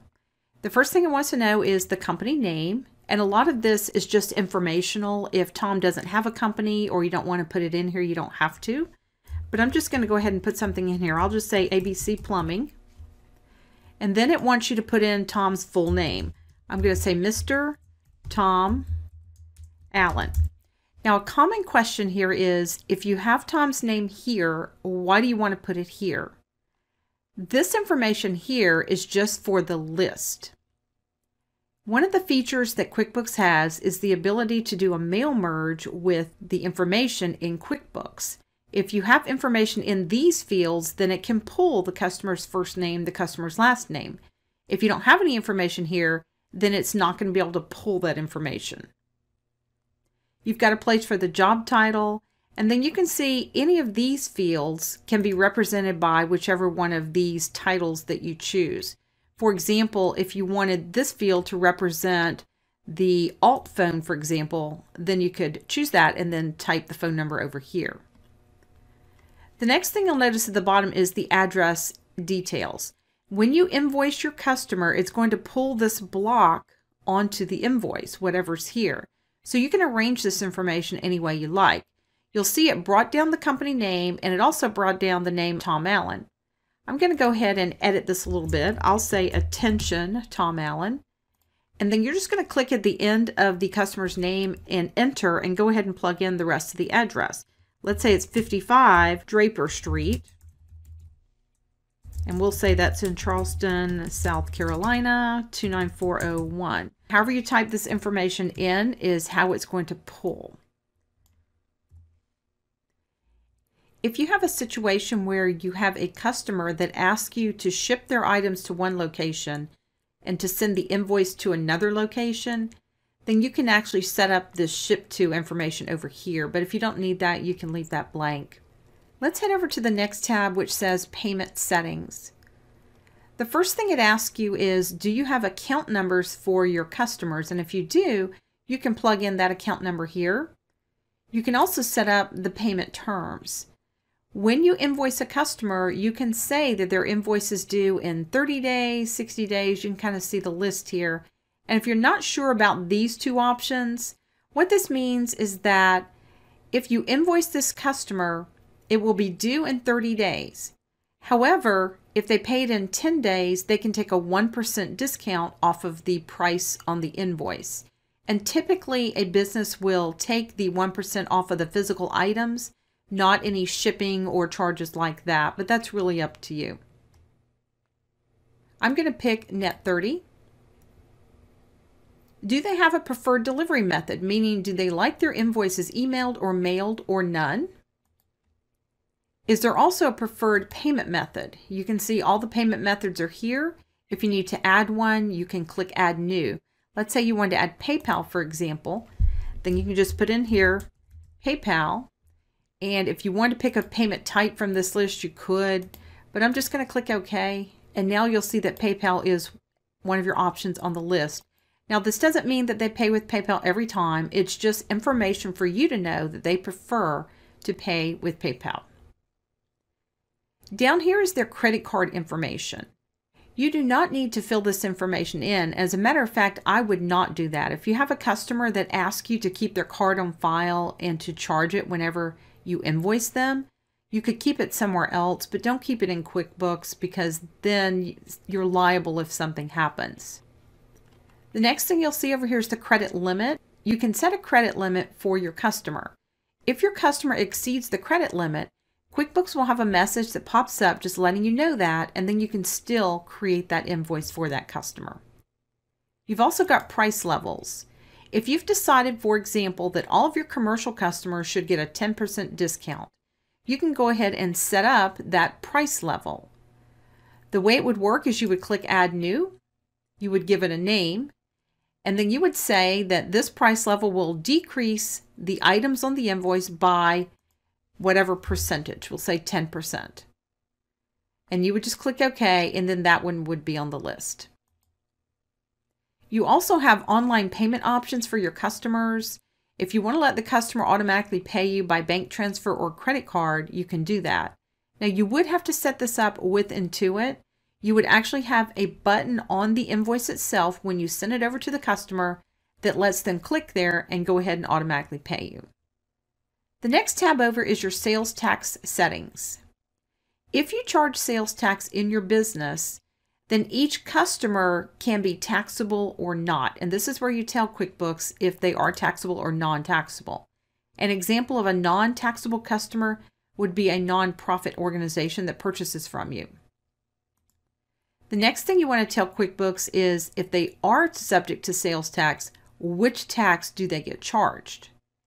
We're going to talk about sales tax in a later module, but once you have those items set up, you can come back here and pick that sales tax from this list. You also have a place for a resale number. What that means is if you have another business that's similar to yours and they come to you to buy some items to put in their store, they may have applied to the state for a resale certificate, meaning they don't have to pay sales tax when they buy those physical products from you. If the customer has that sales tax exemption certificate, you would choose the tax code non-taxable and then put in their resale number right here so that you have that in case you ever need it. The next tab over is additional info. You can have different types of customers. It might be like in this example, they have commercial and residential customers. If you have sales reps in your organization, you can set those up so that you'll know which sales rep works with this customer. The custom fields on this side, you won't have any fields here. You have to create your own. These three were created for the exercise. The way they were created is you come down here to define fields. You type in the label, whatever you want the field to be named, and then check off if this field should be available for customers, vendors, and or employees so that you don't have to set it up 3 different times. Once you set it up and click OK, then it will be the next one in the list here. Now there's one more tab on the left, and that's job info. If you're setting up a customer, you don't set up job info. This would be set up on the actual job itself. That's pretty much what you have to tell it when you're setting up a customer. I'm going to go ahead and click OK, and we're going to see that Tom Allen is in the list. Now you'll notice that since the list is alphabetical, it didn't put Tom alphabetically in the list. What you need to do to resort it is click on the label at the top, the word name, and that will resort the list and it moved Tom Allen down where he belongs in this list.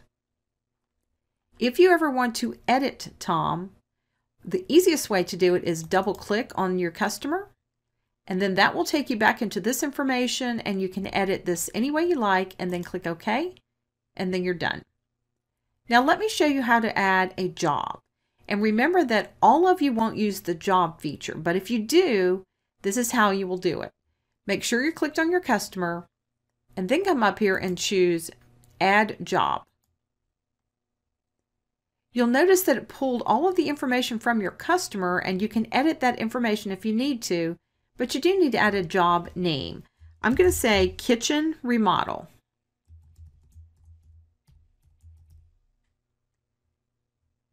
You can look through each of your options and make sure everything is still the same, but when you're finished, go ahead and click OK. And now you'll see Kitchen Remodel is indented underneath Tom Allen, indicating it is a job for that customer. Now, just so you'll know, you can have as many levels deep as you want. If you want to create a change order or something that goes underneath Kitchen Remodel, you could do that as well. You do it the exact same way. But typically, if you get more than 2 or 3 levels, you will confuse yourself. So it's a good idea to stick with the way you see it set up in this list here. I'm going to go ahead and close this. Now that you know how to create customers and jobs, let's head on over to the 3rd video in this module. I want to talk to you about a new feature in QuickBooks called Customer Groups.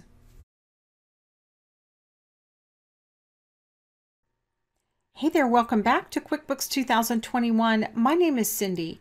We're working in Module 4, and this is video number 3. I want to talk to you a little bit about customer groups. This is a newer feature, and it allows you to create groups of customers, and then if you'd like to email that group or do some other things with the group, you can do that as a whole. Let's flip over to QuickBooks and I'll show you how to set up a customer group. To create a customer group, head up to your menu and click on Customers, and then point to Payment Reminders. The last option in this menu says Manage Customer Groups, and that's where we're going to go to manage our different groups that we've created. If you have any already created, you'll see them in the list. You'll see there's one called My Group. You can see a description if there was one set up, when it was created, and you can also see if there's any actions. Actions would be you can edit the group, delete the group, or send an email to the group. Let me just mention that you can't delete the group if you've used it in any other place in QuickBooks. Let's go ahead and create a new customer group. I would like to create a group for all my residential customers. And if you want to add a description, you can do that as well. I'm just going to click Next at the bottom. What I'd like to do is I want QuickBooks to look at the customer type field, and if that field is equal to residential, those are the ones we want in this group. You then want to make sure you click Add. If you don't hit Add, it will not add it down here, and then when you click Next, you'll get a little error message. I'm going to click Next, and now you'll see here all the customers that meet my criteria. In this search box, if you wanted to search for a customer by name, you could certainly do that. If you don't want someone to be part of the group, just come in and uncheck them. And it will tell you if you uncheck them that you're not going to be able to add them back to the group going forward. So you need to make sure that's really what you want to do. I'm going to say no and leave that checked and then click Finish. And now my group has been successfully created. When I come over here to select, if I want to email this group, I have the ability to do that from this window. Here are all the customers and jobs in this group. If I don't want to email one of them, I can uncheck them. Over here is where I'm going to have all my information for the email. You can see it's going to come from my business. If I have a file to attach, I can click right here and attach that file. I'll want to add a subject and then put in the body of my email right here. Make sure you check your spelling because you want to make sure that you look very professional and you don't have words misspelled. Once you hit Send Now, QuickBooks is going to take a few minutes to actually send these out. You can see right here it says QuickBooks will take 16 minutes to send these emails and won't be available. I'm going to hit Close, and that's how you would create a customer group and actually send them an email.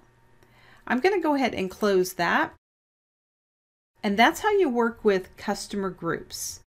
Now that you know how to create customer groups, let's move over to video number 4, and we're going to start talking about creating estimates in QuickBooks. Welcome to QuickBooks 2021. My name is Cindy. We're actually working through Module 4 right now, where we're talking about customers and jobs. One of the things you have the ability to do in QuickBooks is create estimates for your customers. Think of an estimate as a quote for a job. You can create estimates that actually turn into invoices when you're ready to actually collect some money from your customer. Let's go ahead and flip over to QuickBooks, and I'll show you how to get started creating estimates in QuickBooks. When you're estimating a job, you'll want to click on this icon here. If you do not have this, it's because you told QuickBooks you do not estimate jobs. Let me go back and show you where to turn that on if you don't see that option. If you go back to Edit and then go down to Preferences, you're going to see an option on the left that actually says Jobs and Estimates. Click on the Company Preferences tab, and here's where you can say yes, that you want to create estimates. And keep in mind that if you estimate jobs, you probably do want progress invoicing as well, so make sure this one is on. I'm going to click OK. Now I'm going to click on Estimates. The first thing QuickBooks wants you to do is tell it which customer and job you'd like to create an estimate for. You can either start typing the customer's last name in the list, or you can pick it from the drop-down. When you're using the job feature, always choose the job and not the main customer. If you choose the main customer and you start running reports, they will say Other. and you really won't know which job a transaction applies to. I'm going to click on Kitchen Remodel. Now, while I'm here, let me just show you something. If you wanted to set up a new customer that's not already in the list, or a job that's not in the list, you don't have to get out of this window and go back to the Customer Center to set them up. You can do it right from here. Let's say I do want Tom Allen, but let's say it's another job I'm creating an estimate for. Maybe it's a sunroom. I want you to notice that I deleted the kitchen remodel, and I've got my customer name, and there's a colon at the end.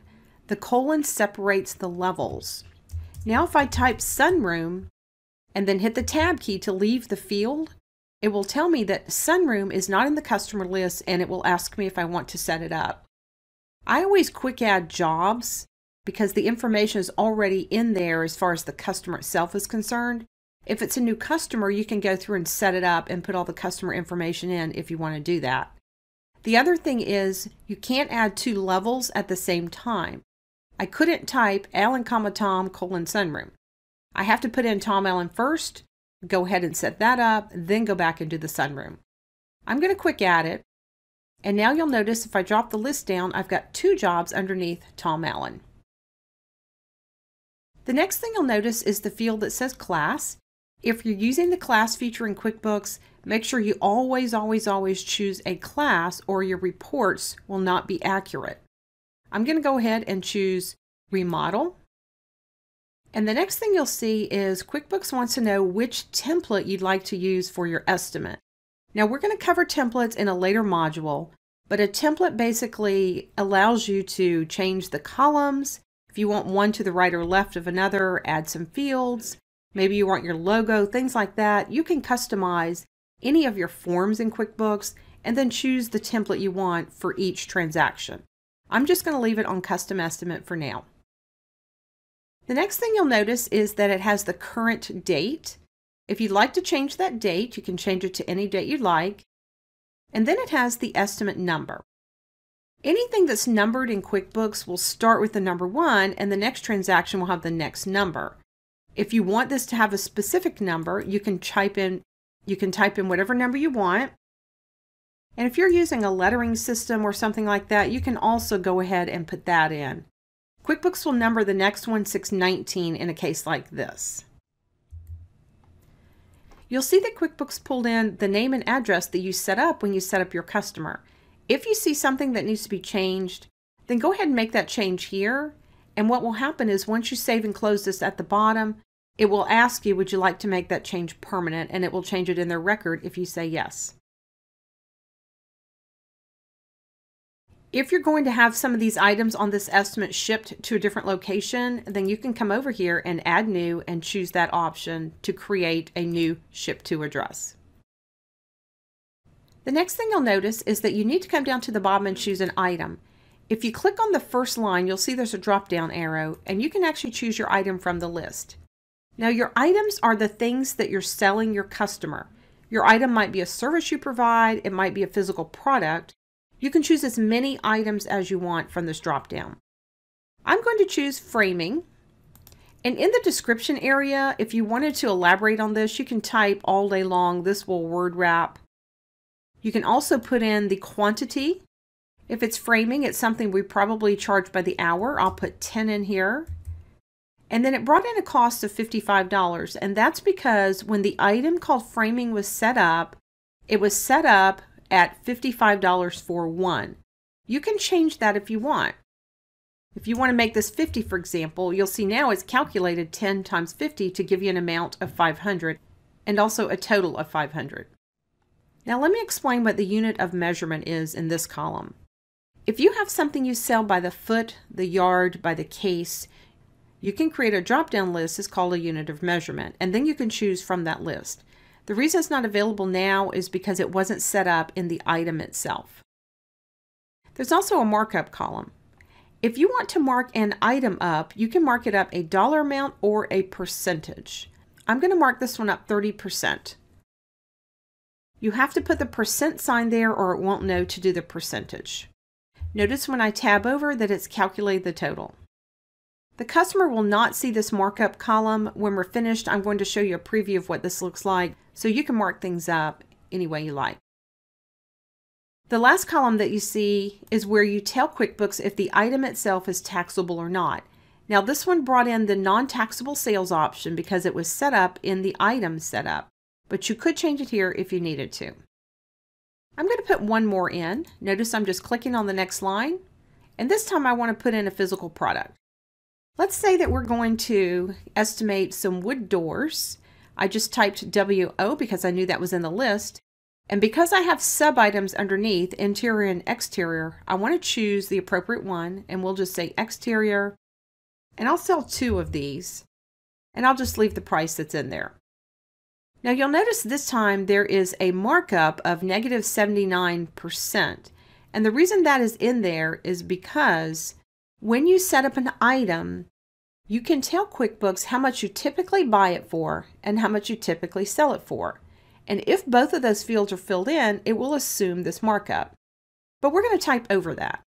I'm going to put in $1,000, and you can see it did the calculation for me. And I can go on and on and on and put in as many lines as I want. This is not the bottom. It will just keep on going. Now that we have a few things in here, let's look at some other things that we see on our screen here. On the bottom left, there's a place for a customer message.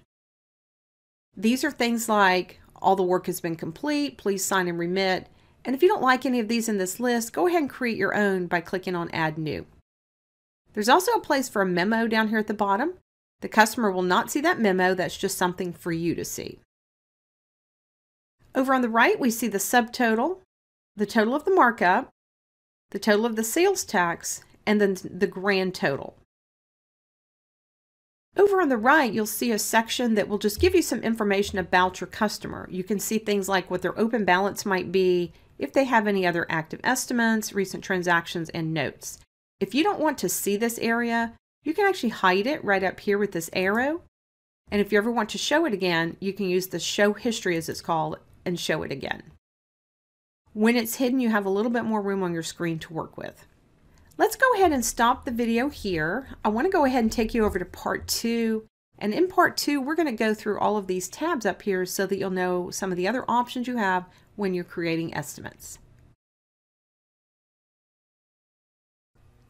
Hey there, it's Cindy. Welcome back to QuickBooks 2021. We're actually walking through Module 4 right now where we're talking about customers and jobs. We started talking about estimates in the previous video, which is part 1. Let's go ahead and finish up estimates in QuickBooks. Let's go ahead and look at the tabs at the top of this estimate. The first tab is the main tab, and honestly, most of the options that you'll use on the estimate will probably be under this one. The first thing you'll notice is there's an option to search or find and something within an estimate in QuickBooks. For example, if you're just wanting to look at the next or previous estimate, you can use these arrows here to go backwards or forwards. Keep in mind that everything in QuickBooks is in date order. If you previously entered one and you had backdated it, for example, then it would not be the previous one.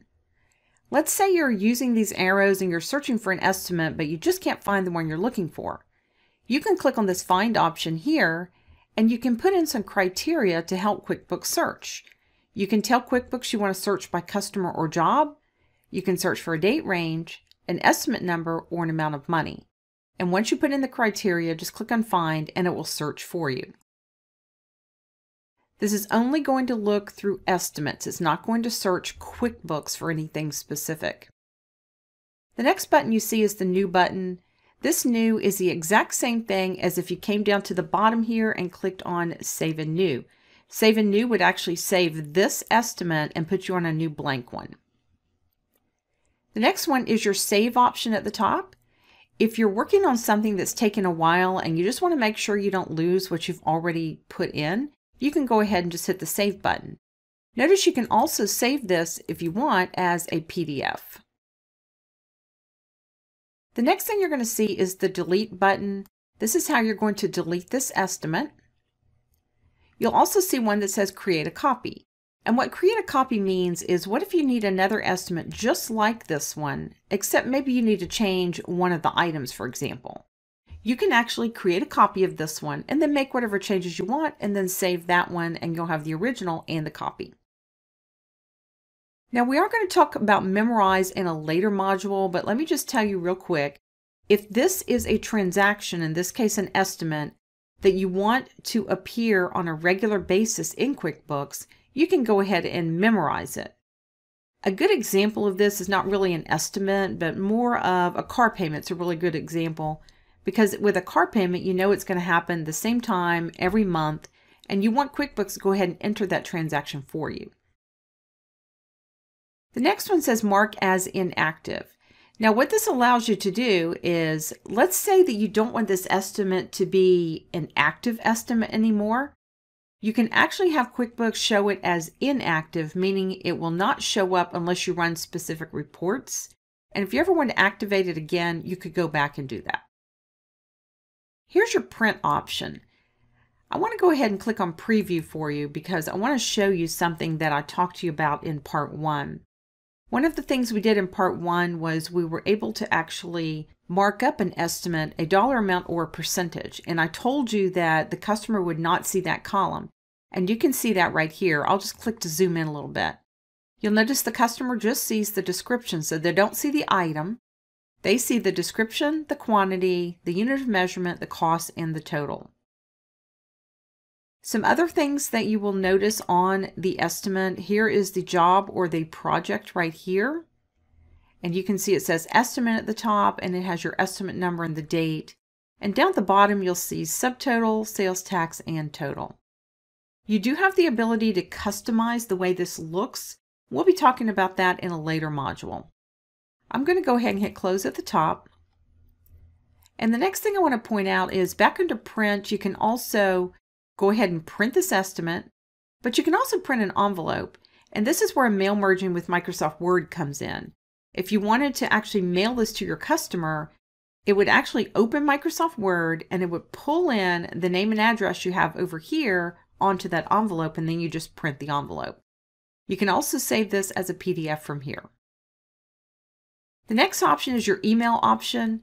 I've been talking about the fact that you can email any kind of form in QuickBooks to your customers or vendors, and here's an example right here. If I wanted to email this estimate, then I would click on estimate right here, and then it would take me to a window that would pull in that template we saw in our preferences, and you could actually go in and edit that before you send it. The other thing I want to point out is the batch right here.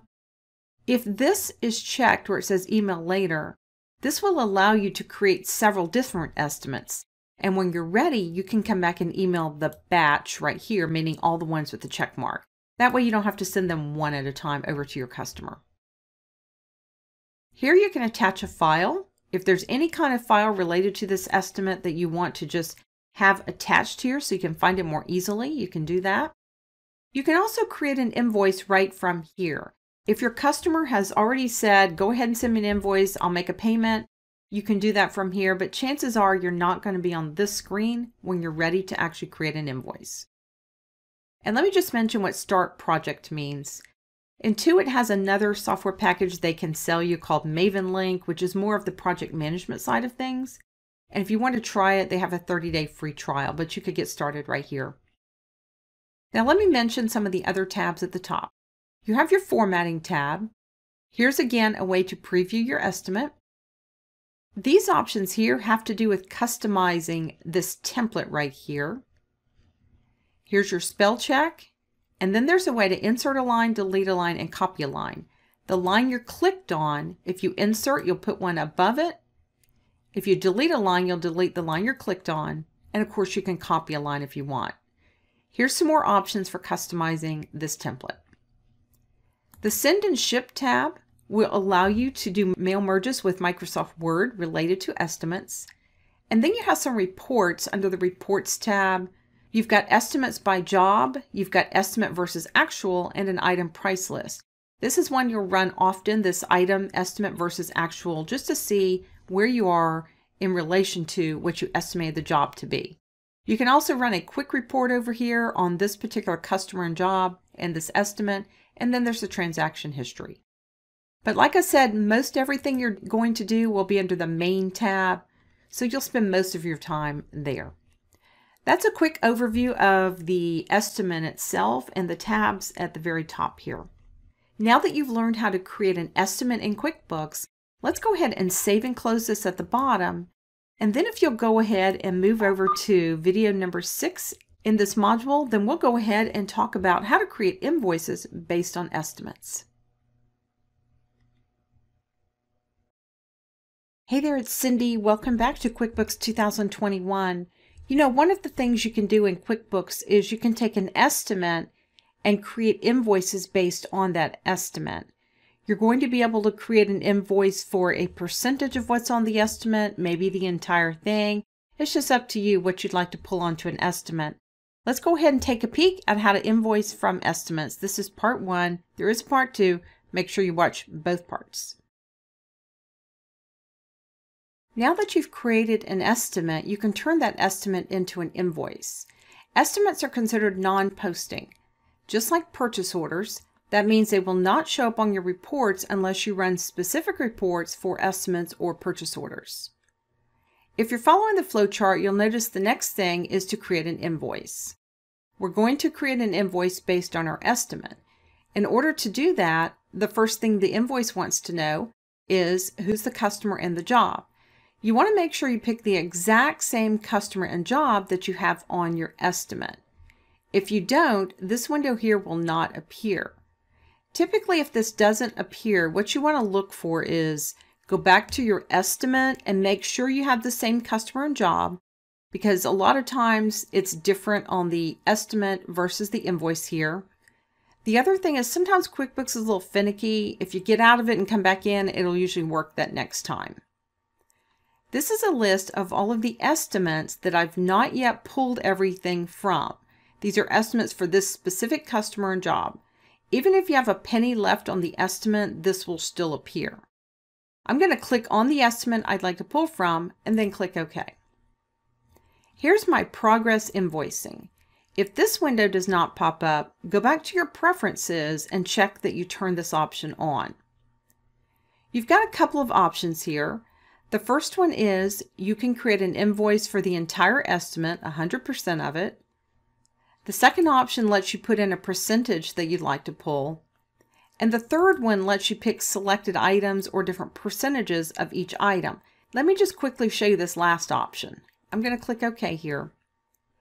Here's each item that's on my estimate.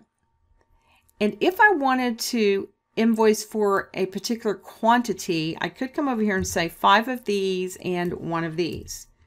Or I could go in and put in some different percentages. And then when I'm finished, I just click OK and it will pull that information in. But I just want to do a flat 30%, so I'll cancel this and I'll have to clear at the bottom and then go back and pull in my customer and job again. Now I'll pick my estimate and click OK. When you're typing in the percentage in the second option, you do not need to type the percent sign, even though it's okay if you do. I'm going to click OK, and now it's pulled in 30% of the quantity of the items that were on my estimate. Let's start at the top and we'll work our way down. We've got our customer and job. Here's the class that it pulled from our estimate. And here are my invoice templates. You'll learn later how to actually create your own. For now, we'll use the Rockcastle invoice template that's here. Here's the date of the invoice. I'm going to go ahead and date it for January 2nd. And then it has the invoice number. Your first invoice will start with number 1. You can put in any number you'd like and it will number sequentially. If your invoice numbers include letters from the alphabet, go ahead and put that in as well and it will work just fine. Here's your billing address it brought in from your estimate, and if you need to add a ship to, you can. Right underneath that, you have your terms and your due date. And of course, if you need to change those, feel free. Now here are the different items from the estimate, and you can see it pulled in 30% of the quantity. If you want to add something to this, you just click on the next line down and add. Let's say it's a delivery charge, and we want to charge one of these at $25. You can see you can add as many items as you like to this invoice, and it does not affect your estimate. At the bottom left, you can put in a message for your customer, and there's also a place for a memo at the bottom. And on the right at the bottom, it shows you the amount of sales tax that will be charged, the total of the invoice, any payments that could have already been applied to this, and then the balance due. When you're finished, you'll save and close or save and new. Save and close means you're going to save this one, close the invoices, and you'll see whatever window was underneath. Save and new would close this invoice and you'd be on a blank invoice. I want to hit save and close for a minute because I want to show you how to get back to that invoice or that estimate. Now I could go to each one of these and click the arrow that we talked about at the top and go backwards or forwards, but an easier way is to go to your Customer Center,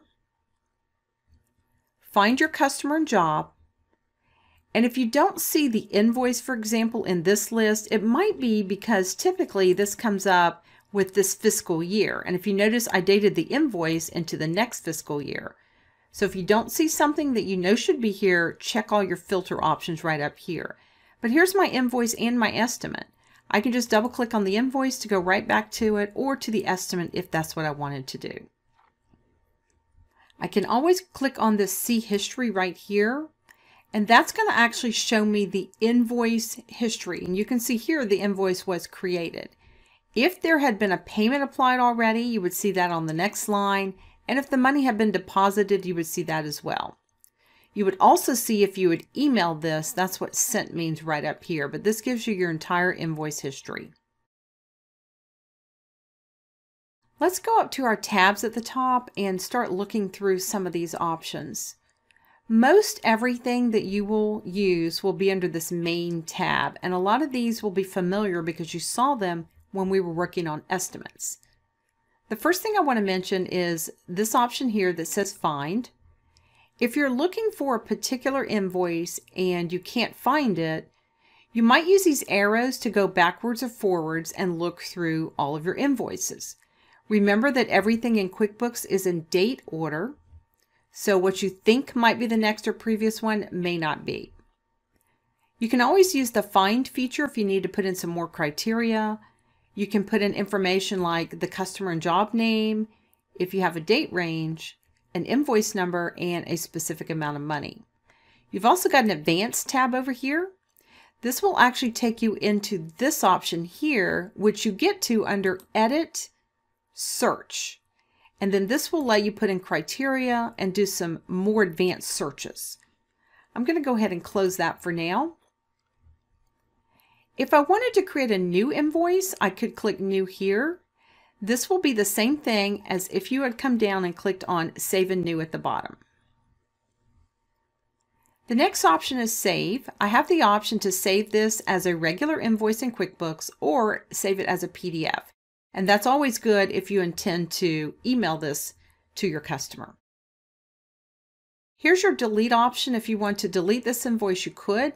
You could also just void this. If you want to make sure you had a record of this invoice, you could just void it. Here's where you create a copy. If you need another invoice just like this, but maybe you need to just change one or two things, it keeps you from typing the entire thing in again, so you could create a copy. You could also memorize this. We're going to talk about memorizing in a later module, but let me go ahead and give you an example of why you might memorize an invoice. Let's say you have rental property. You're not actually going to mail invoices to your tenants, but you do need an invoice in QuickBooks so that when you get paid, you have something to apply the money to. You may even want to set it up so that QuickBooks enters this invoice 5 days early. If you've memorized it, then QuickBooks will automatically enter it the way you see it here, and it will change the date for you each month. And that way it's there and you don't have to worry about going and entering all of these manually. You can also mark this as pending. An invoice actually becomes part of your accounts receivable as soon as you save it. It will show up in your profit and loss as income if you're looking at your reports on an accrual basis. What if you don't want to delete this, but for some reason you want to put this on hold? You'll be able to do that. If something is marked as pending here, it won't show up in the accounting reports until you go back and mark it again and tell it it's not pending anymore. Here's where you can print this invoice. I want to preview this and show you what it looks like. You can see it says invoice at the top here. It's got your customer and your project. Notice the customer does not see the item. You can see the information at the bottom, the sales tax, the total, if any payments were made, and the balance due. And you can customize this. We'll learn how to do that in a later module, but this is the generic invoice that you get in QuickBooks. I'm going to close this, and we're going to stop the video right here. I want you to go ahead and flip over to video number 7, which is going to be part 2 of invoicing from estimates. Hey there, it's Cindy. Welcome back to QuickBooks 2001. We're talking about invoicing from estimates. We've already gone through part 1. Let's go ahead and finish up here in part 2. Let's head over to QuickBooks and we'll finish this up. When we left off in part 1, we were going through these print options. You know how to preview this, and here's where you'd print the invoice. You can also print the batch. The batch means if you've got print later checked, you could go ahead and set up several invoices, check the box, and when you're ready, you print them all at once. That's called a batch. You can do the same thing with your email over here. If you've got this email later checked, you'll be able to email a batch. Notice you can also print a packing slip, a shipping label, or an envelope. These will do mail merges with Microsoft Word and pull the customer's address onto those items. And the last one is to save this as a PDF. Over here, you can attach a file. And now we see something new. Add time/costs. And let me explain what that is. If you have any expenses you incur that you want to turn around and invoice the customer for at the end of the month, QuickBooks will remember those expenses, and then you can pull them into an invoice by clicking this button here. When you click on Add Time/Cost, if you have any time set up in QuickBooks related to this customer or job, any expenses, mileage, or items that would be listed here, and you could check them off and click OK, and that would pull them onto this invoice. Now you're probably wondering, how does that information get into this window? Real quick, I'll just show you. If I go back to Home, I'll use an expense as an example. An expense could come from a credit card charge, or you could have written a check. I'll just use the Enter Credit Card Charge as an example. When you're in any window and it asks you over here who is the customer and the job, if you have filled that in, then there would be a little check mark where it says billable. If that's the case on your transaction, then what will happen is when you go back to your invoices and you click on Add Time/Cost, it'll automatically show up here under expenses in this case. You can also apply a credit. A credit would be a credit that you've issued for this customer, and maybe it's not applied to anything. You can apply it to this invoice from here. The progress option would show you the progress as far as, does this have an estimate? I invoiced it. Is there a payment? Has that payment been deposited? It's very similar to this option here that says See History. Here you can receive a payment towards this invoice. Now chances are you're not going to be on this screen when you're ready to receive a payment, but you could. You can also create a batch right here, and what that would let you do is you can send one invoice to multiple customers. Maybe you have 3 customers that are going to pitch in and pay this one invoice. You'd be able to do that with this option. And then you have the refund or credit option. This is where you create the credit memo, and then this is where you would apply it over here. The next tab says Formatting. These are where you're going to customize your template for QuickBooks. There's also some customization options here. Here's where you can insert a line. The line you're clicked on, the new one will go above it. You can delete a line or copy a line. And then you have Send/Ship. Now this is a great feature if you ship physical products, because what this allows you to do, these 3 right here, is instead of getting out of QuickBooks, going to the internet, going to the FedEx website, logging in, you can do all of that right from here. You can see right here that if I wanted to ship a package, I would actually just click on Ship FedEx Package. And because I have estimates linked to this invoice, it will always ask me that if I'm trying to leave this invoice. For now, I'll just say yes. And what happens is it's going to take me automatically to FedEx. Here's where I would go ahead and set it up the very first time. I'd have to agree to the terms and conditions, but once it's set up, then I can log into my account and go ahead and ship my items. I'll go ahead and get out of that. These right here have to do with mail merges with Microsoft Word. The last tab has some reports that you might want to run related to customers. You can run some quick reports. You can run a history or a transaction journal. But I think you're going to want to look at these. The open balances, meaning anything that's open. And then you have sales by customer detail and average days to pay summary. The main tab is going to have most of the options you're going to use on a regular basis, but be familiar with these other options because you might use them from time to time for different things. That's a quick overview of how you would actually invoice a customer based on estimates. Now that you know how to do that, let's go ahead and flip over to video 8 and we'll just talk about just creating invoices not based on estimates.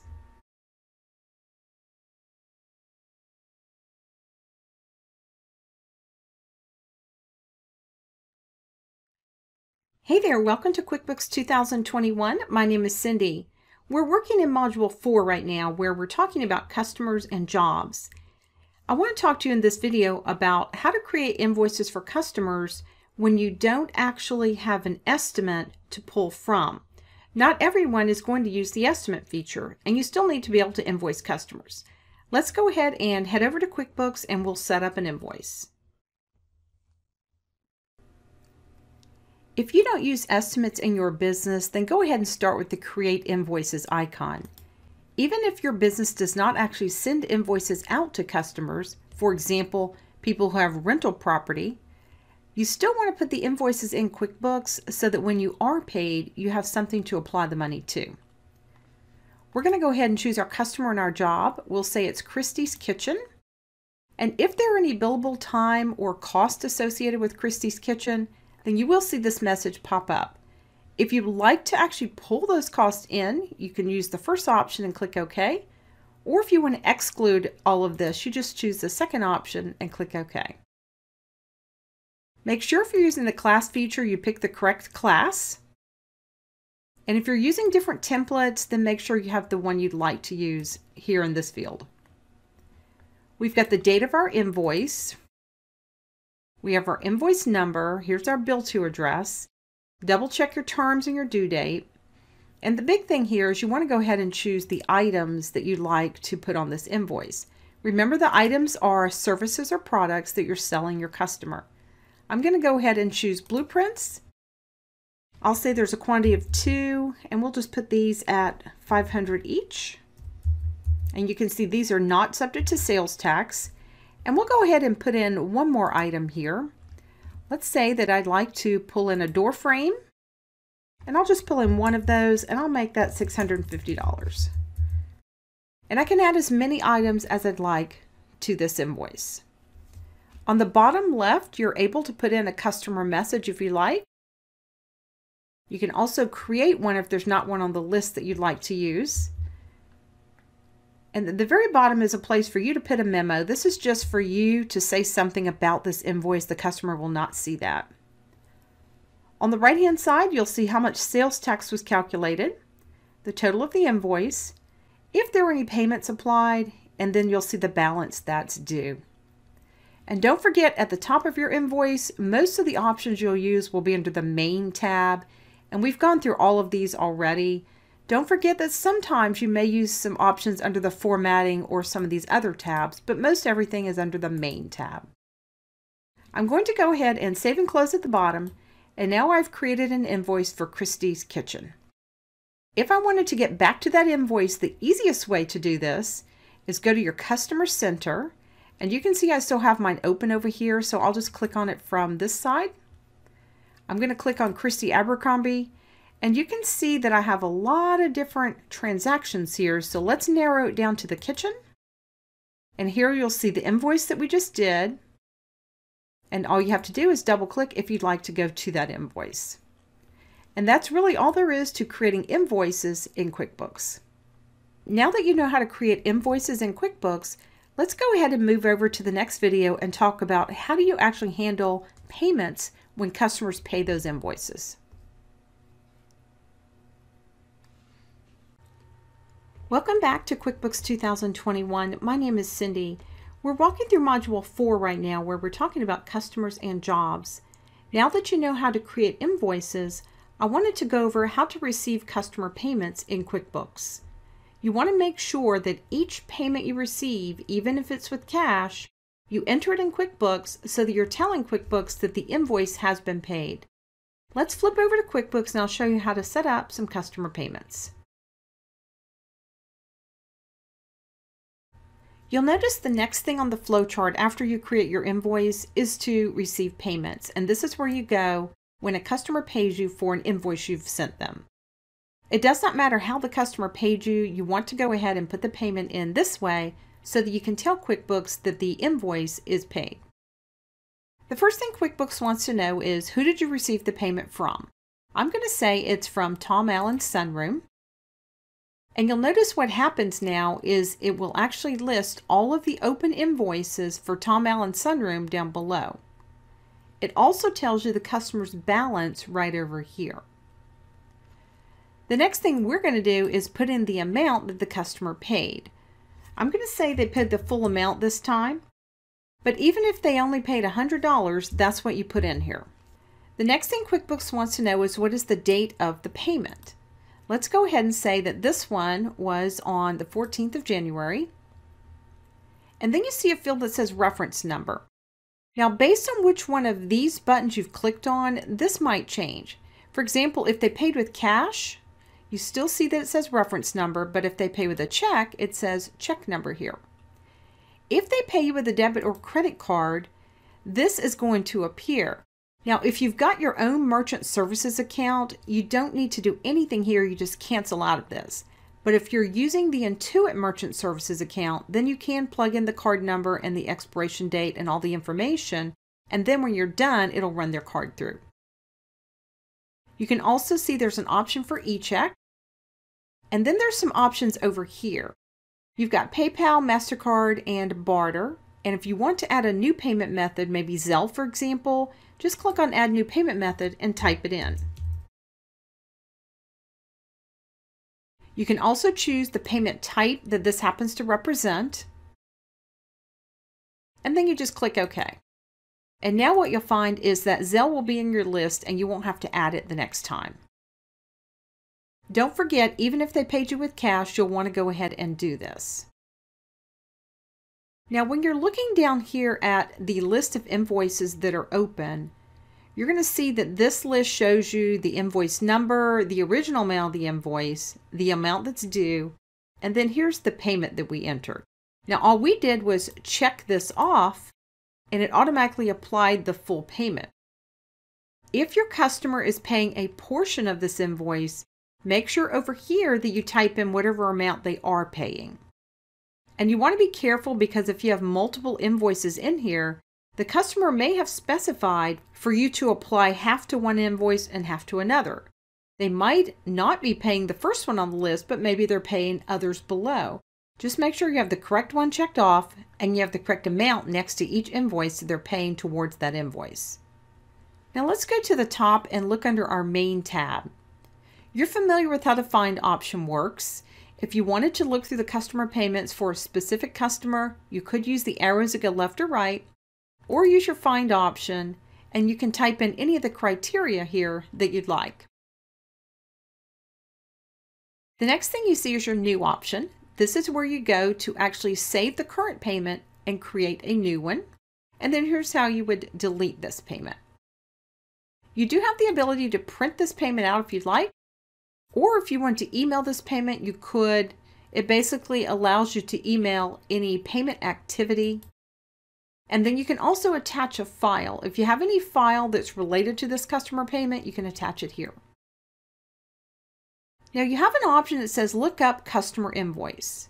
You can come down here and double click on an invoice to open it up. If you do make a change to this and save and close at the bottom, it will be reflected back in the payment window as soon as you do this. But up here, if I look up a customer and an invoice, this is going to actually allow me to search by any of these fields that you see right here, and you can put the information over to the right, and then it will search and find any invoices that have that information in there. I'm going to go ahead and cancel that. You can unapply a payment, and that's the same thing as just unchecking it over here. If you offer your customer a discount for paying early, then you can come here and apply that discount amount. There is an option to record a bounce check, but since this is one we're just entering for the first time, that's why this is not available. If you're signed up with the Intuit Merchant Services, then you can choose to process this payment right here. And you can also add credit card processing if you haven't purchased it yet from Intuit. Here under the Formatting tab, you're going to see that you can select a template for your email. There's only one available right now. If you wanted to actually manage those templates, go in and add one, customize one, you're going to be able to do that right here. And you can also customize the data layout right here. Under Reports, you're going to see several reports related to customer payments. If you wanted to run a transaction history, you could do that. That's actually going to show you the invoice and then this payment, or if you had an estimate, it would show the estimate, then the invoice, then the payment. It'll give you the whole history. If you want to see open invoices, you can do that. You can look at your customer balance detail, maybe sales by item, or an item price list as well. The last tab that says payments allows you to add Intuit credit card processing if you would like. Most everything you're going to use is under the main tab.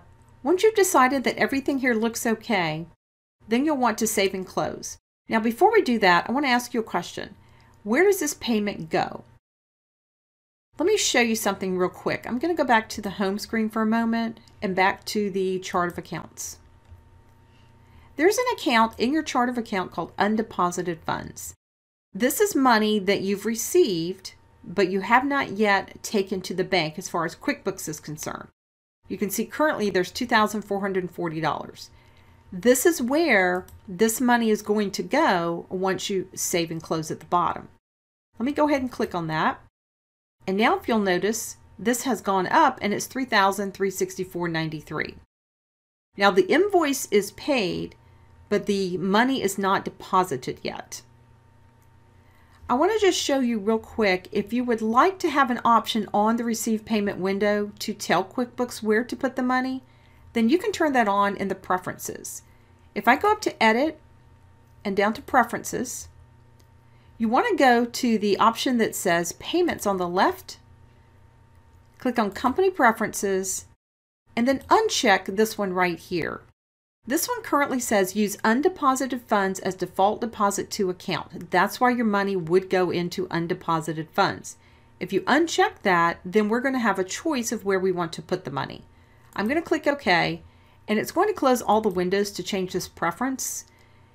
Now I'm going to go back and open up that payment. I'll hit the Home option. I'm going to Customers. And this was Tom Allen's sunroom. Here's the payment right here. If you notice now, you actually have a choice of where you'd like to put the money. If you decide that this is the only thing in your deposit and you want to put it in the checking account, you can click here and skip the next step of making the deposit. However, what if you have two payments that you received? Let's say they're for two different customers and you're going to put them in a single deposit. Then you want to make sure for each payment when you receive it, choose undeposited funds. That way, when we go to the next step of making the deposit, we can pull both of those checks into one deposit. I'm going to go ahead and save and close at the bottom. And let's say that there's another check we receive. I'm going to go back to Home, and I want to go back to Receive Payments. And this time we're going to choose Christie's Kitchen. Let's say that Christy paid us $1,000 and she paid it on the same date. Let's just say it's the 14th of January. And she wrote us a check, and I'll go ahead and plug in her check number. I'm going to leave that one in undeposited funds as well. and save and close. And that's how you're going to use the receive payment window in QuickBooks. Now that you know how to create invoices, receive the payments towards those invoices, the next thing you'll want to do is learn how to make deposits. Go ahead and flip over to video number 10 and I'll show you how to make deposits. Hey, welcome back to QuickBooks 2021. This is Cindy. We're working in Module 4 and we're talking about working with customers and jobs. We've learned how to create an estimate, turn that estimate into an invoice, receive a payment, and now we need to talk about how do we take that money and put it in the bank. Let's go ahead and flip over to QuickBooks and I'll show you how to make deposits in QuickBooks. After you've received your payments, you'll want to go ahead and take that money that's in undeposited funds and record the deposit. The only exception would be if you were on the receive payment window and you actually told QuickBooks that you wanted to put the money in your checking account, then you don't have to take the step we're talking about now. It's already in the checking account. But make sure if it's an undeposited fund, you follow the flow chart all the way to the end. Now this little 4 tells you there are 4 payments that you received that you put in undeposited funds. Before we record this deposit, I want to just make sure that you know not to do this. A lot of times people will receive the payment and then they will go over to this check register and they will type in their deposit. You don't want to do that because the money will never leave the undeposited funds account. You want to take it out of undeposited funds and put it into the checking account. So follow the flow chart all the way to the end. I'm going to click on Record Deposits. And these are all the monies that are sitting in undeposited funds. You're going to check off whichever ones are going to be in this deposit. You've got to make sure your deposit matches an actual deposit at the bank or to make it really hard to balance your checkbook at the end of the month. But let's just say that all 4 of these were in the same deposit. Once you check them off, you'll notice that it tells you at the bottom the subtotal of your payments. All you have to do is click OK and it will bring all of those payments into this deposit window. The first thing you want to look at here is, are you putting the money in the correct account? It's very easy to accidentally pick your savings. So make sure that you have it in the correct bank account and then make sure you have the correct date on your deposit. You don't want to change these accounts here because that's where the money came from. A very common thing that I see is people want to click here. This is your chart of accounts, and they want to go ahead and choose an income account from this list. It's already income. You don't want to pick it again because then you'll be doubling your income. You'll notice there's a place for a memo if you wanted to put something there, a place for check number or something in that field. You can see it's got the payment method and the class and then the amount over here on the right. If you wanted to add something to this, you could. Let's say that you as the business owner add $1,000. All you would do is go ahead and pick the correct account over here, which would be an equity account. If you remember, we talked about shareholder distributions and capital stock. We actually call them owner draw and owner contribution. This would be an owner contribution because the owner is putting money into the business. In this exercise, they just called it capital stock. And then I'll come over here and put $1,000. So you can add as many items as you want to this list. Another example might be, what if you had a rebate? Maybe you purchased a printer at your office supply store and they sent you a rebate check. If that was the case, then the account you want to pick here would be the account you used when you purchased that printer to begin with. If it went to an expense account, maybe it went to office supplies, then make sure you put the rebate back to the same account so that it will zero it. If you were going to keep some cash from this deposit, you could put in some information about that. Now, as a small business owner, if you don't have a business account, then you can do that. But if you have a business account, they're not going to allow you to keep cash back. You'll see the total of your deposit down here at the bottom. And all you want to do when you're finished is save and close. Now, before we do that, let's look at a couple of quick things at the top. Here's your next and previous buttons if you want to go backwards or forwards between your deposits. Here's your save option. And there's a couple things you can print. You can print a deposit slip or a deposit summary. If you pulled in the wrong payments here, you can always go to this payments window here and check or uncheck these so you have the correct payments in this deposit. You can also look at the history of this deposit, and then if you have a file you need to attach, you can do that as well. Our deposit total is $5,364.93, and it's on January the 21st. I'm going to save and close because we're going to go and see if this is in your checkbook register. Here's your check register. I'm just going to click on that. I'm going to look at the checking register. And here's my deposit that I made for $5,364.93, and you can see it's on January the 21st.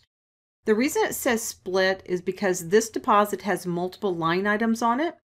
In order to see that, I would have to double click where it says deposit here, and that would take me right into the deposit, and I can look at it or make any changes I want and then save and close. And that completes the whole process from creating estimates all the way to recording deposits.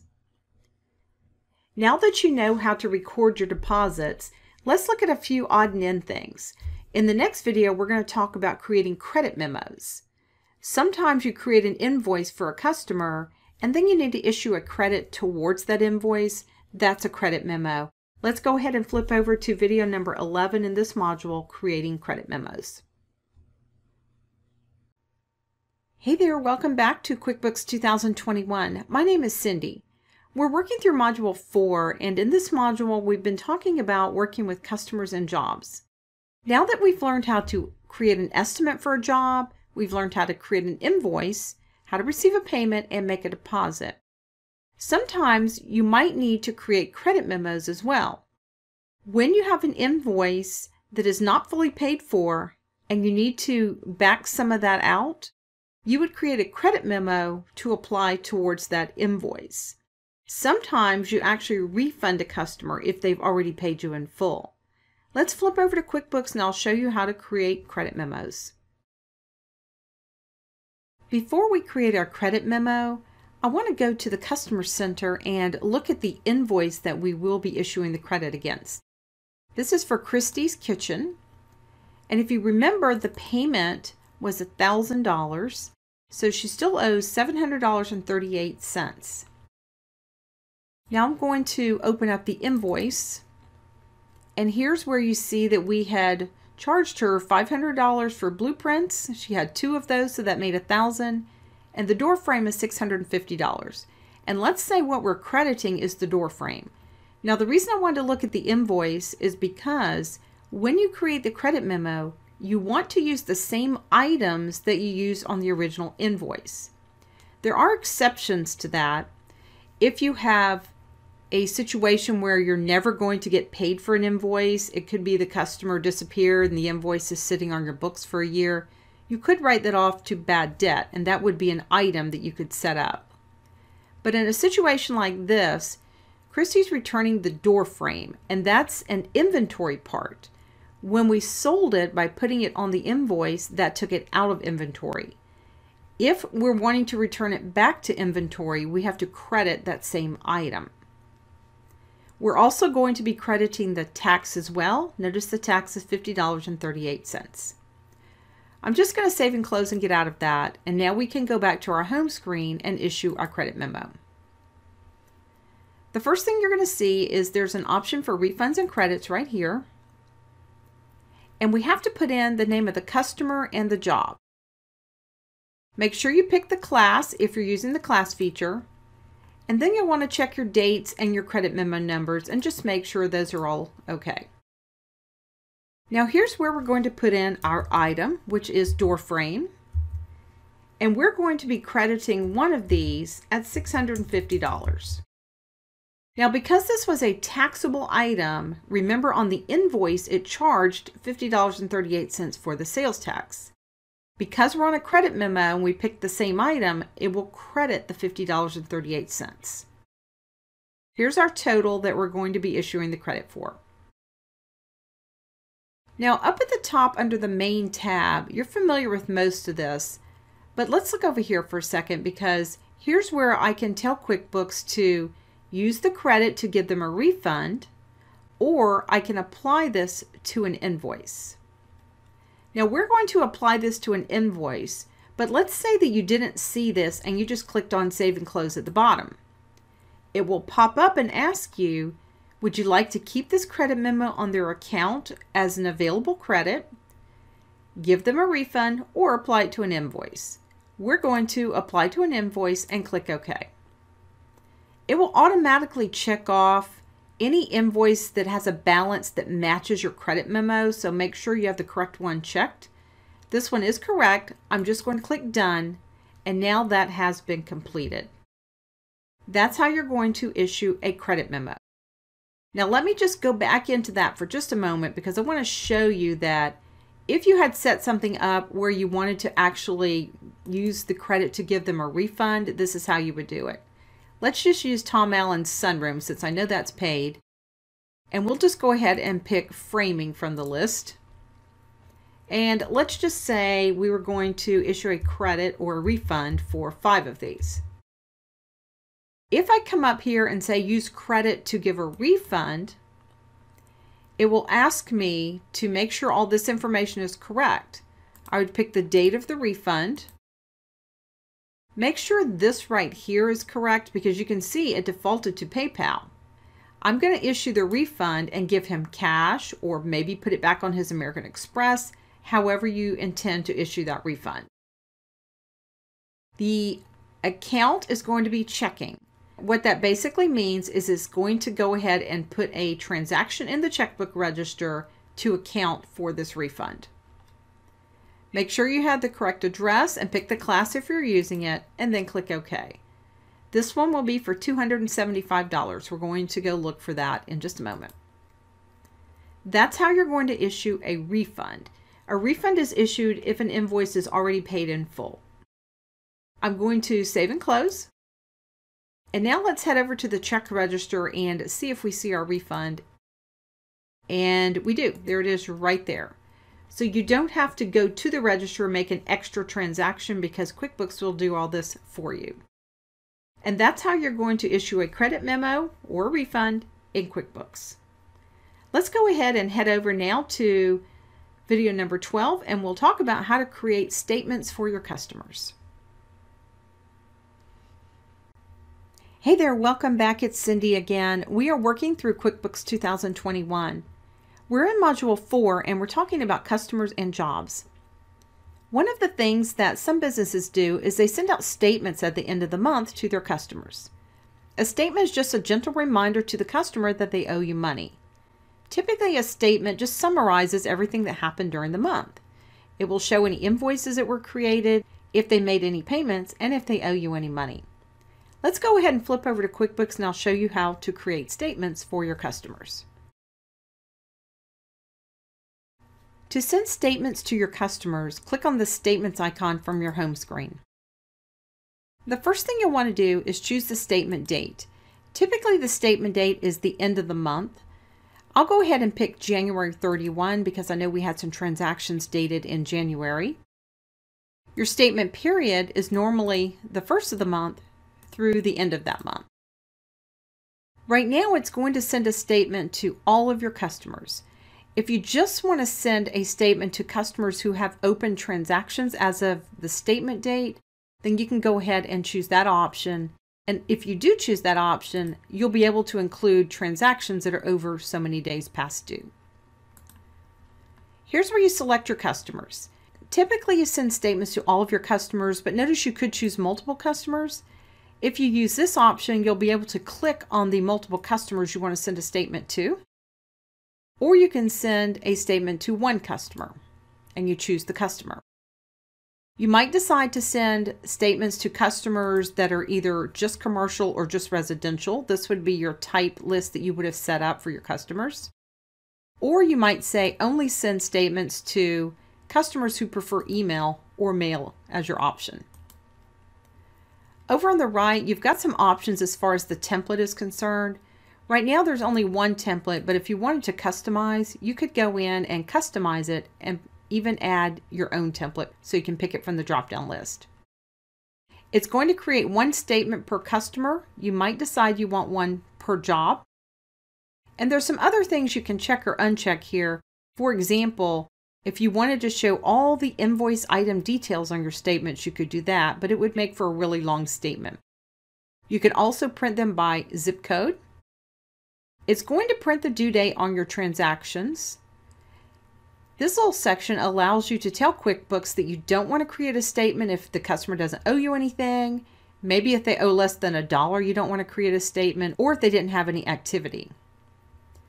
You can also assess finance charges for your overdue customers if you like. Let's go ahead and preview. We're going to actually say all customers, and let's preview what a statement looks like. You can see that your statement says the word statement at the top. It does have a field for the amount due. It has the balance forward from the previous month. Then notice it shows invoices, payments, and in this case, it says that was a check. And at the bottom, you can see it will list anything that's in the 1 to 30 day past due category all the way across, and then the total is amount due at the bottom. I'm going to go ahead and close. And that's how you create statements in QuickBooks. There's one last thing to cover in Module 4. Let's flip over to video number 13 and we'll talk about the income tracker.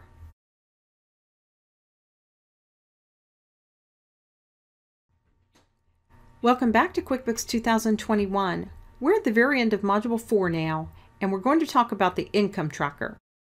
The income tracker is going to allow you to see all of your customers in a grid format. You'll be able to see all of the customers that have estimates that are outstanding. If you wanted to get a look at all of the customers who had open invoices, it's just really nice to see this kind of information in a grid format, and then you'll be able to do different things with those transactions right there in that grid. Let's hop on over to QuickBooks and I'll show you how the income tracker works. There's not an icon on your home screen for the income tracker. You have to head up to your icon bar and then you'll see a button that says Income Tracker. You'll notice this is a list of your customers and all of their transactions. Some of these are estimates, some are invoices, and it gives you information about each transaction all the way across. The last column shows you the status, and you can see a lot of these are open. At the top of your screen, you can see there are 7 estimates that are unbilled, and it gives you a total. You can see there are 17 transactions that have time and expenses. There are 21 open invoices, 0 overdue, and 0 were paid in the last 30 days. Let's say you want to look at just the open invoices. All you have to do is click there, and now you'll see your list has been narrowed. If you want to look at just your estimates, you can click here, and now I see just my estimates. So it's a good way to filter your different transactions. Now let's say I go back to open invoices here, and let's say I look across and I see Brian Cook's Kitchen. He's got an open invoice for $1,636. All the way on the right is an action column. Here I can go in and receive the payment if I want. This would be a quick way if you had a lot of different payments that you received today. You could just go down the list and quickly receive their payment here. You've got a couple of options up where the gear icon is at the top. Right now I'm looking at estimates and time and expenses that are unbilled. If I don't want to see those 2 columns for some reason, I can uncheck those and click OK. And then I'm just dealing with open invoices, overdue, and anything paid in the last 30 days. So this is just a quick way to see all of this in a grid format and go through, and you have different actions you can take depending on what the transaction is. I'm going to go ahead and close that for now. And that's going to wrap up Module 4, where we've been talking about customers and jobs. Now that you know all about customers and jobs, let's head on over to Module 5 and we'll look at the accounts payable side of things, which would be vendors. Welcome to QuickBooks 2021. My name is Cindy. We're starting now in Module 5, and in this module we're going to talk about the accounts payable side of things. We're going to start off here in this first video talking about working with vendors. Vendors are people or businesses that you buy from. You have to buy products to sell in your business, or you have to buy a service that you provide. Let's go ahead and flip over to QuickBooks and we'll get started, and I'll show you how to start working with vendors in QuickBooks. When we talk about the accounts payable portion of QuickBooks, we're talking about this section right up here. And the first thing you'd want to do is go ahead and get your vendor list set up. You can access your vendors a couple of different ways. You can access the Vendor Center by clicking right here. You could also go to the icon bar and click on Vendors, or you can go to the menu and click on Vendors this way, and then you can click the Vendor Center.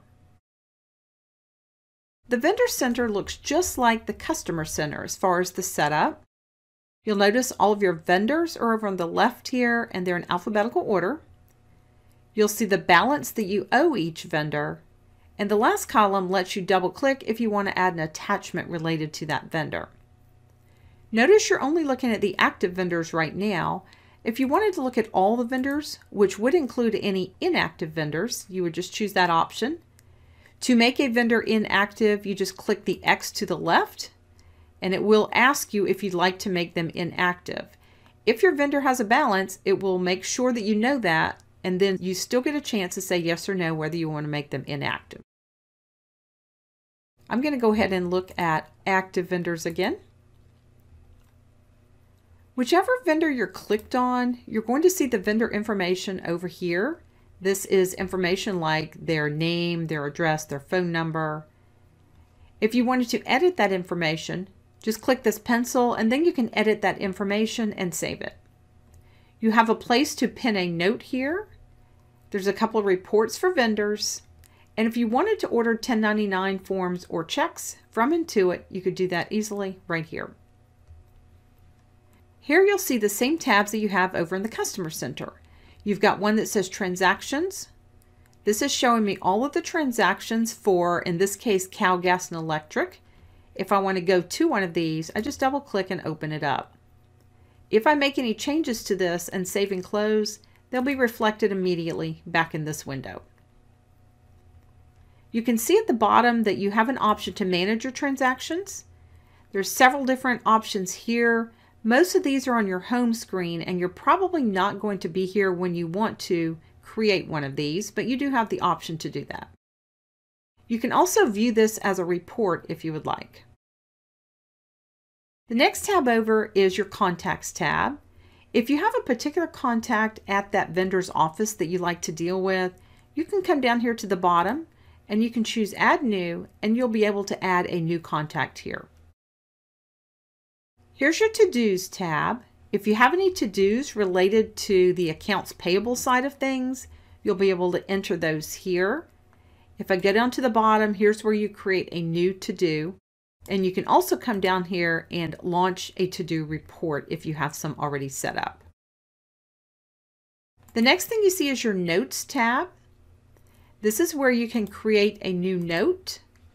You would go in and put in the date and time stamp, type your note, and then you can click OK. And then that note would show up right over here. If it has a pin to the left of it, that means it's going to show up right here. The last tab you'll see is your Sent Emails tab. If you've sent any emails through QuickBooks to a vendor, and a good example would be a purchase order, then they would show up in this list as well.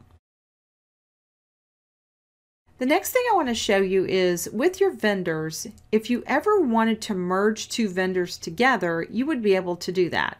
And this is true anywhere in QuickBooks there is a list.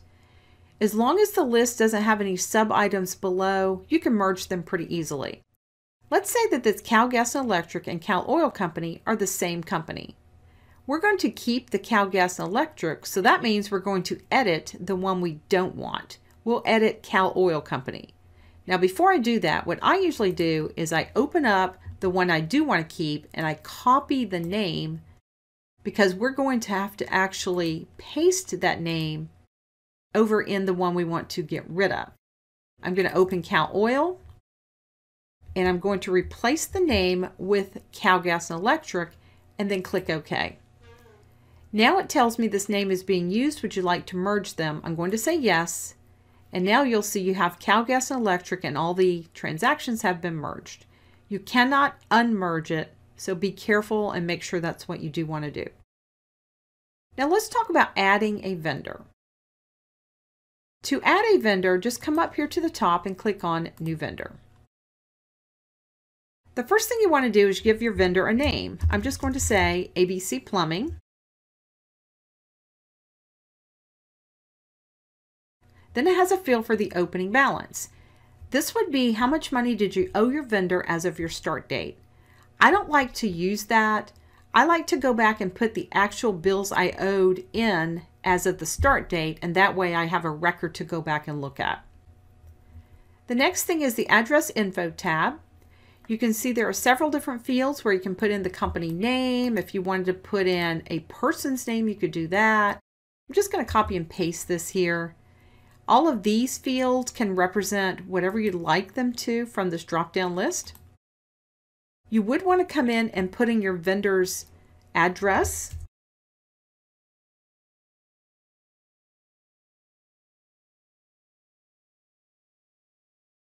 The next thing you want to do is go to the Payment Settings tab. If you have an account number with your vendor, you can plug it in here. If your vendor gives you specific terms, you can pick from the drop-down list. Sometimes you might want to have a different name print on a check for your vendor. A good example is when you use subcontractors, they are vendors. They may have a business, but they may ask you to print their name on the check or vice versa. You can set up a credit limit for your vendor. If you try to buy something that will exceed the credit limit, QuickBooks will pop up and let you know that, and then you can still enter that transaction. You can also set a billing rate level here if you want. If, for example, each time you use this vendor, you have a fixed hourly rate, you can plug that in, or it could be a custom rate that's going to vary depending on which of these items that you're actually purchasing. The next tab over on the left is your tax settings. This is an important tab to note because if you use subcontractors in your business, they are not employees. They have nothing to do with payroll. They're considered vendors. Your vendors should always give you a bill and you pay that bill.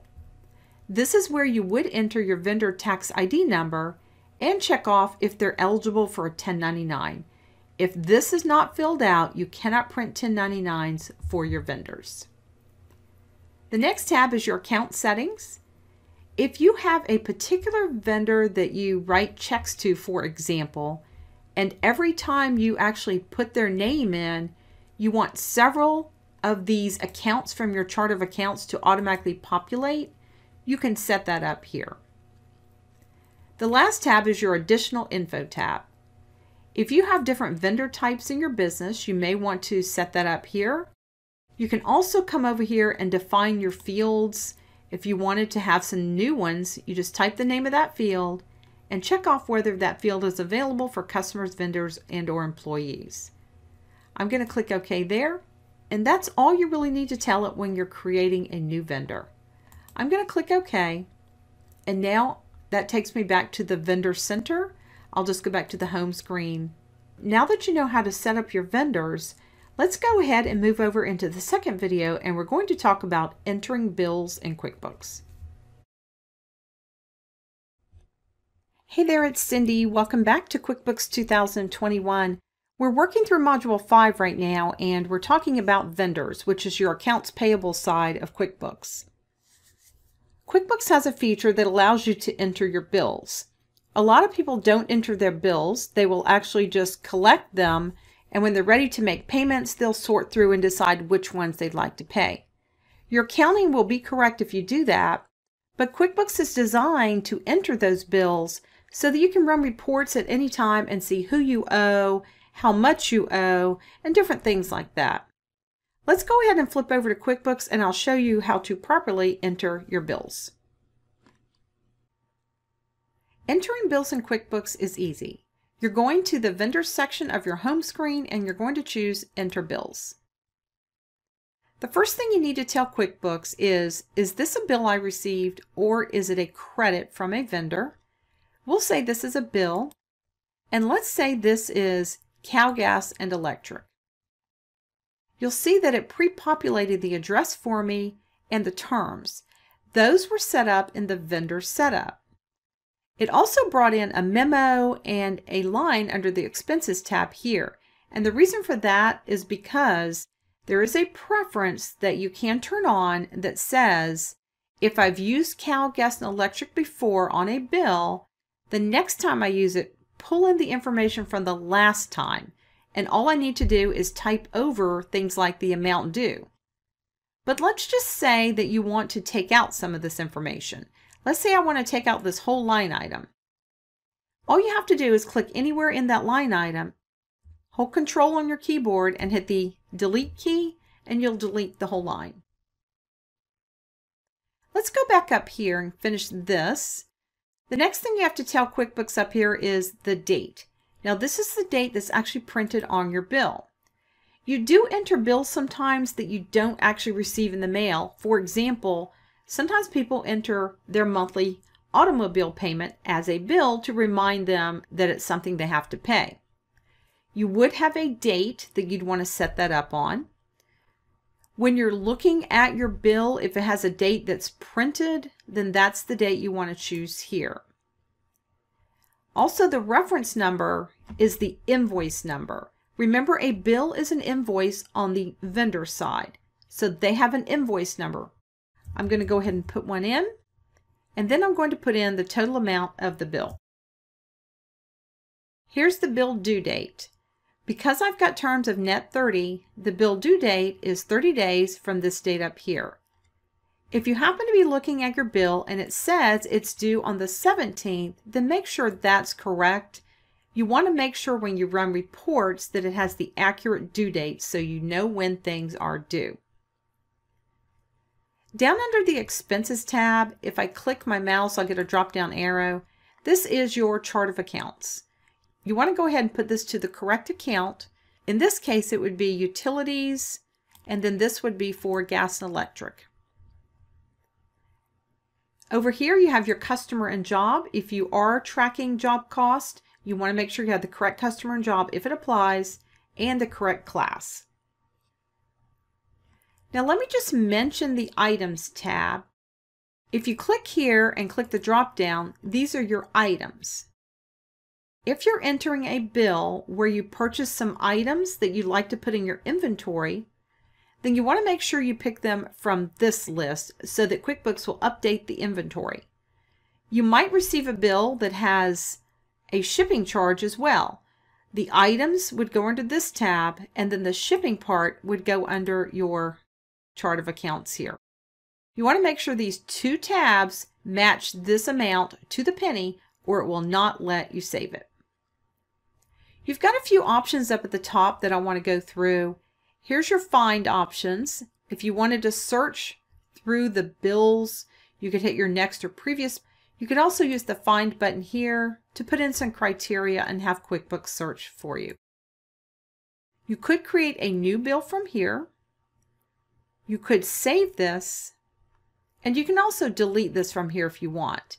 Some people prefer to void transactions. You can void or delete this. You can also create a copy.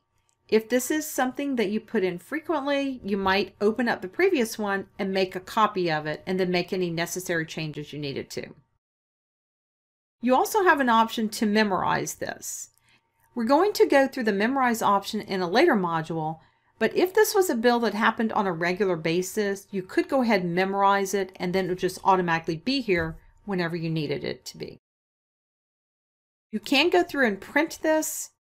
You could attach a file if it's related to this. Also, if you've got purchase orders, you can go through and select a purchase order that might apply to this bill. You could enter some time.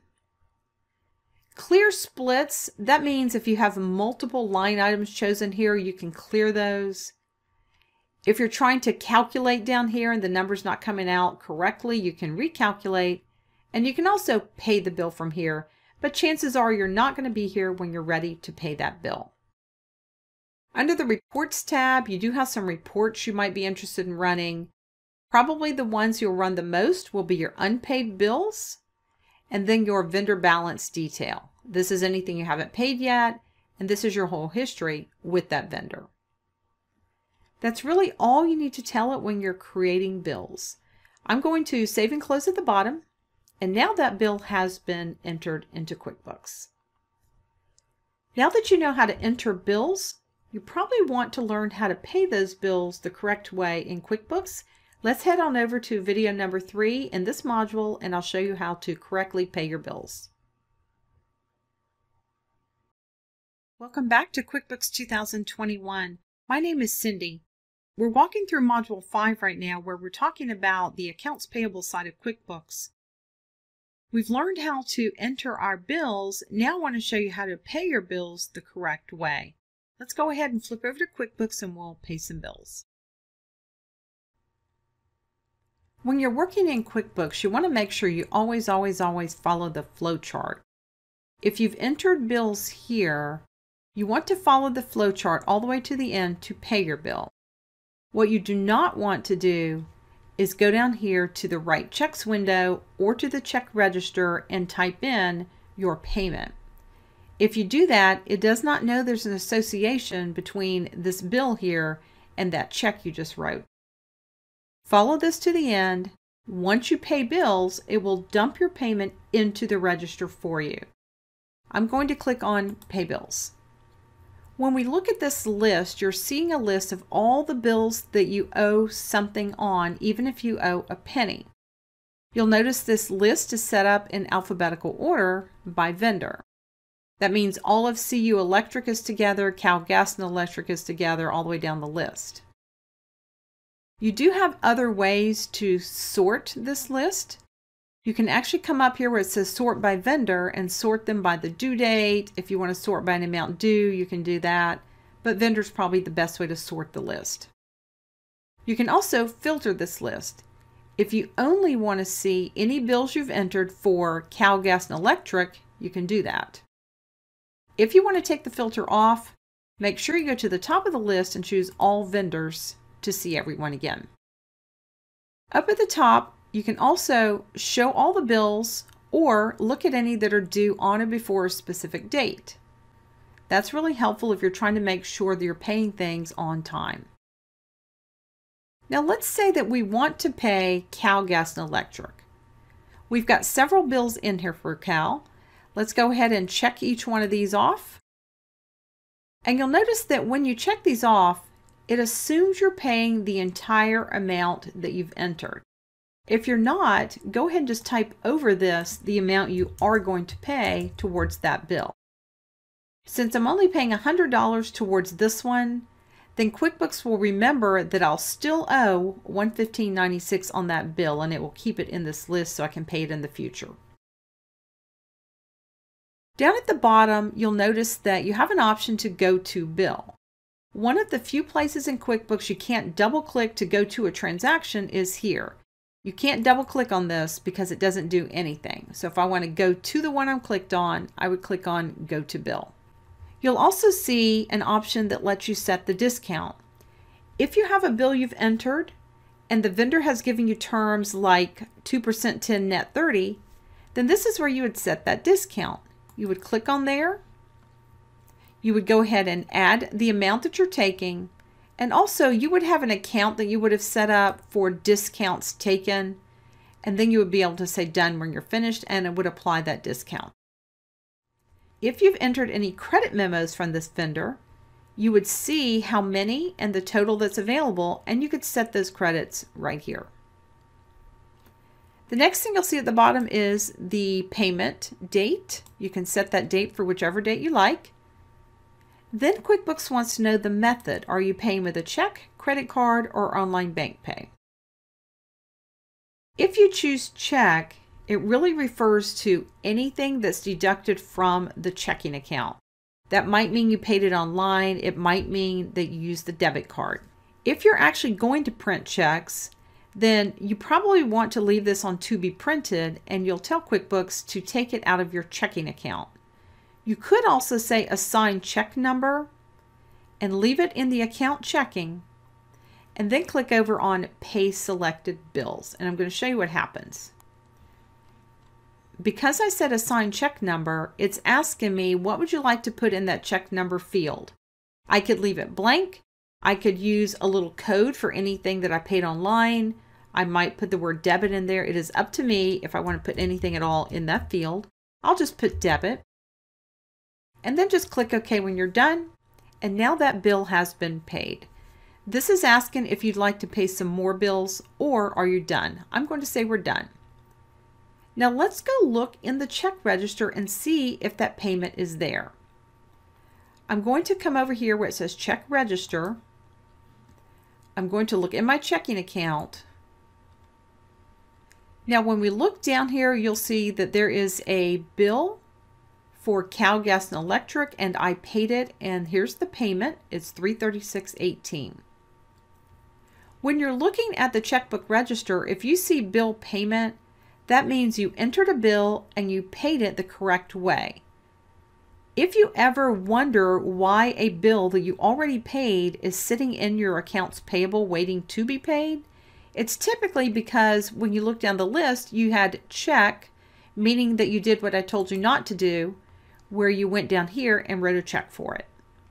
So those are some things to look for if you still have outstanding accounts payable and you know they've been paid. That's how you're going to pay your bills the correct way in QuickBooks. We've got one more thing to cover in this module, and that is how to actually apply vendor credits. Let's go ahead and move over to video number 4, and I'll show you how to enter those vendor credits that you receive. Hey there, welcome back to QuickBooks 2021. We're now working in Module 5, and we're all the way down to the last video where I want to talk to you a little bit about what to do if your vendor issues you a credit. You're going to be able to enter that credit in QuickBooks and then apply it towards any bills that are outstanding. Let's go ahead and flip over to QuickBooks and I'll show you how to enter those credits. Before we enter our credit from the vendor, let's open the Pay Bills window. If you notice Cal Gas and Electric right here, we owe the vendor $115.96. The vendor has issued us a credit memo, so we're going to go ahead and enter that. Back on the home screen, you just want to use the Enter Bills icon. And if you remember, when you enter a bill, you can also tell QuickBooks right here that this happens to be a credit from the vendor. We're going to enter the name of the vendor, Cal Gas and Electric. We'll put in the date of the credit memo. If you have a reference number, you can plug that in. And then we'll put in the amount of the credit.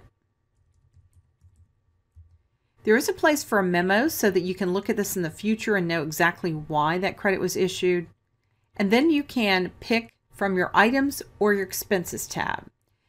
What you typically want to do is use the same account or item from the items tab that you used when you actually made the purchase. In this case, it was utilities and it was gas and electric. But keep in mind that if it was a physical product that you purchased to begin with that you're getting a credit back for, you want to use the Items tab. I'm going to click Save and Close at the bottom. And now that credit has been entered. Now let's go back to the Pay Bills window for a moment. And you'll notice that here's the Cal Gas and Electric, the $115.96 that we still owe. When I click here, it assumes I'm going to pay it, but I'm not going to actually pay it. What I'm going to do is come down here where it says Set Credits. You can see there is one credit available for $115.96. I'm going to Set Credits. It's going to check off any bills that have an exact match. We only had one in this case. All I have to do is click Done, and now that bill has been totally paid. I'm going to click at the bottom and say Pay Selected Bills. And here you just say Done to get out of it, and now it's done. Now let's go back and check that. If I go back to Pay Bills, I should not see Cal Gas and Electric here anymore, and you can see it is gone because it's totally paid in full. And that's how you're going to enter a credit from a vendor and go ahead and attach that credit to the bill. Well, that's going to wrap up Module 5, where we've been talking about vendors. Let's go ahead now and move over to Module 6, where we're going to start talking about items and inventory. Welcome to QuickBooks 2021. My name is Cindy. We're working now in Module 6, and this is the module where we're going to discuss all things related to items and inventory. An item is something that you sell your customer. Sometimes you purchase items as well. An item can be a service you provide. It can be a physical part. That physical part might also be inventory, something you want to track every time you sell one, and then also have QuickBooks tell you when you need to order more. There's a lot to items and inventory, so let's go ahead and get started. Let's go ahead and flip over to QuickBooks and we'll start adding some items. Before we get to our items and services list, I want to take you back to an invoice just to make sure you know exactly which list we're going to be working with. When we created our estimates back in Module 4, we noticed there was a column that says item, and if we click the down arrow, these are the different items that we can sell our customer. Some of these items represent services that we provide. Some of these items are physical parts. They could even be inventory. And then you can see some other things down here as well. This is the list we're going to be working with. Now let me close that. The way you access your items and services list is from the home screen right here. When you look at this list, you'll notice that each item can be a different type. And the first type you see in your list are your service items. Think about a service you would provide at your business: installation, framing. Those are services that you can do for your customers. Below the service items, you'll see they have inventory parts. These are actual physical parts that you want to track to know how many you have at any time. You can see there are 423 cabinet pulls right now, and there are 6 light pine kitchen cabinet wall units. As you sell an item, that means as you put it on an invoice and sell it, this number will decrease. As you purchase those items, this number will increase. And that's how you would track your inventory. Inventory does get off. You will want to know how to adjust your inventory. Going down the list here, you'll notice you can also have what they call non-inventory parts. These are physical products that you would sell or use in your business, but you don't care to track how many you have left. You can run reports to see how many you actually sold or purchased. Below the non-inventory parts, you have your other charges. These are miscellaneous type things like a delivery charge. There's a finance charge down here. Then you have a type called subtotal. And these are very useful when you're actually working with a lot of line items in an invoice. You can have several different line items and then add this subtotal as the next one, and it will subtotal anything above it. The next type I want to mention is the type called group. If you have a lot of line items that you consistently have to pull into an estimate or an invoice, you might consider creating a group. You can tell QuickBooks in that group all of these different line items belong in the group, and that way in the future when you put in the group, it pre-populates all the items automatically and you can edit the ones you need to change. There's a few more types down here. You'll see there's a discount type, there are a couple of payment types, and then there are sales tax items and sales tax groups. All of the items that you create will fall into one of these types that you see on this list. If you're in your list and you right-click, this is where you're going to find the option to create a new item, edit an existing item. You can also duplicate an item. So if there's a new one you need to create that's similar to one you already have, just duplicate it and make those few changes. You can also delete your item. In QuickBooks, anywhere there's a list, you can't delete anything from that list if you've ever used it even one time. If you're wanting to hide certain items from the list so that when you're working in QuickBooks they don't show up, then you can actually make them inactive and then activate them again if you need to. We're going to go ahead and create a service item. I'll go ahead and click on New. The first thing QuickBooks wants to know is which type of item is this. This will be a service. And we're just going to call this Demo. This is not a sub-item of another item, but if it was, I could check the box and then put in the item that it's a sub-item of. Also, if you're using the unit of measurement feature, you can go ahead and set up that list right here. And then you have a place for a description. I'm just going to put in demolition services. Then you have a place to put in the rate. Now the rate would be what you charge for one of these. Let's say we charge $50 for one of these, but if you charge a different rate every single time you offer this service, leave that blank. The next thing QuickBooks wants to know is the tax code. Is this item subject to sales tax? Yes or no? Typically a service is not. The most important thing on this screen is which account in the chart of accounts do you want this to link back to? Most always you want it to link back to an income account. What you want to happen is when you put this on an invoice and you sell this, you want it to show up in your profit and loss under your income, and that's why you want to do that. The next thing you want to do is go ahead and click OK, and then you'll see that item is now on your list. The next thing I want to do is add an inventory part. Let me just come down here a little bit. We're going to add a screen door. I'm just going to right click anywhere and choose the new option. This time I want it to be an inventory part. Then I'm going to put in the name of the item. If it was a sub item of another, I could choose that option right here. And because this is an inventory part, I've got some additional fields that I can put information in. One is the manufacturer's part number, and that's strictly information for me to know so that when I go to reorder this part, I have that information.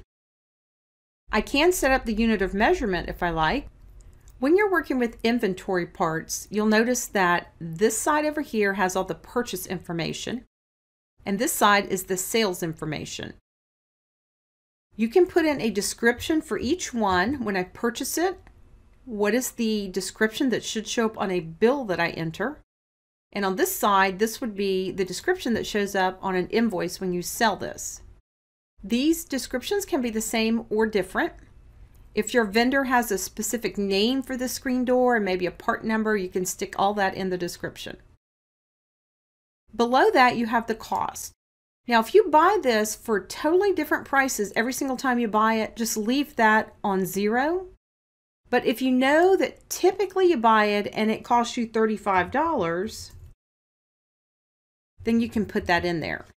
This does not mean that the last time I bought it, it was $35. It just means on average, when I buy it, this is what it cost me. And this just means it's going to pull it into a bill and it will say $35 and you can change it if you need to at that time.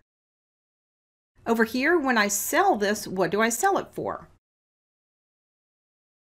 You want to leave this account right here, cost of goods sold. Anytime you have to buy a product or a service to make a product or service to sell in your business, that's called a cost of goods sold. And if you had a preferred vendor, you could go ahead and plug that in here as well. Over on the right-hand side, when you sell this, do you charge sales tax, yes or no? And then the most important thing here, again, make this point back to an income account. It even says that right there. Let's go ahead and pick materials income in this case. Now down here, because this is inventory, you have a few other things that you can tell QuickBooks. First of all, you want to leave this account, but this is your inventory asset account. Inventory is an asset to your business while you have it in your store. I could set a minimum and a maximum reorder point. What that means is when I have 2 left, I want QuickBooks to pop up and tell me to order some more, but I also don't want to get more than 10 because then I'll have too many. Then you can tell QuickBooks how many you have on hand right now. Let's say that I have 3 right now, and it will calculate that total value for you as of whichever date you tell it. I'm going to go ahead and click OK. And let's see if we have our screen door. We do, and it says we have 3 in our storeroom here. And that's how you set up an inventory part. I want to go ahead and stop the video right here. There is a part 2 to items in inventory. I'm going to let you head on over to video number 2, and we'll go ahead and finish talking about your items and services. Hey there, it's Cindy again. Welcome back to QuickBooks 2021. We're working in Module 6 and we're talking about items and inventory. We just completed part 1 Let's go ahead and continue with part 2, and we'll talk about how to set up your different items in QuickBooks. Let's scroll down this list. I want to show you how to set up a group. You'll notice there are several groups down here at the bottom. And if you remember, a group is basically a group of items that have been given one name so that you can pull in the group name when you're on an invoice and it will pre-populate all the items for you. I'm just going to double click on one of these, which is the same thing as edit. And I want to show you that when you set up a group, you have to tell it the type is a group. Of course, you name your group, but down here is where you actually click and you start adding all the items that you want to belong to this group. You can even add a quantity if you like. Now when you click OK, if you use this group name, it's going to pre-populate all of those items that you just set up. You've also got a discount and a payment type. You can always use the discount when you're on an invoice and you decide you'd like to give the customer a 10% discount. Just add that line at the bottom and it will calculate that 10% difference for you. But I wanted to mention the payment item. Sometimes you will have customers that will prepay you.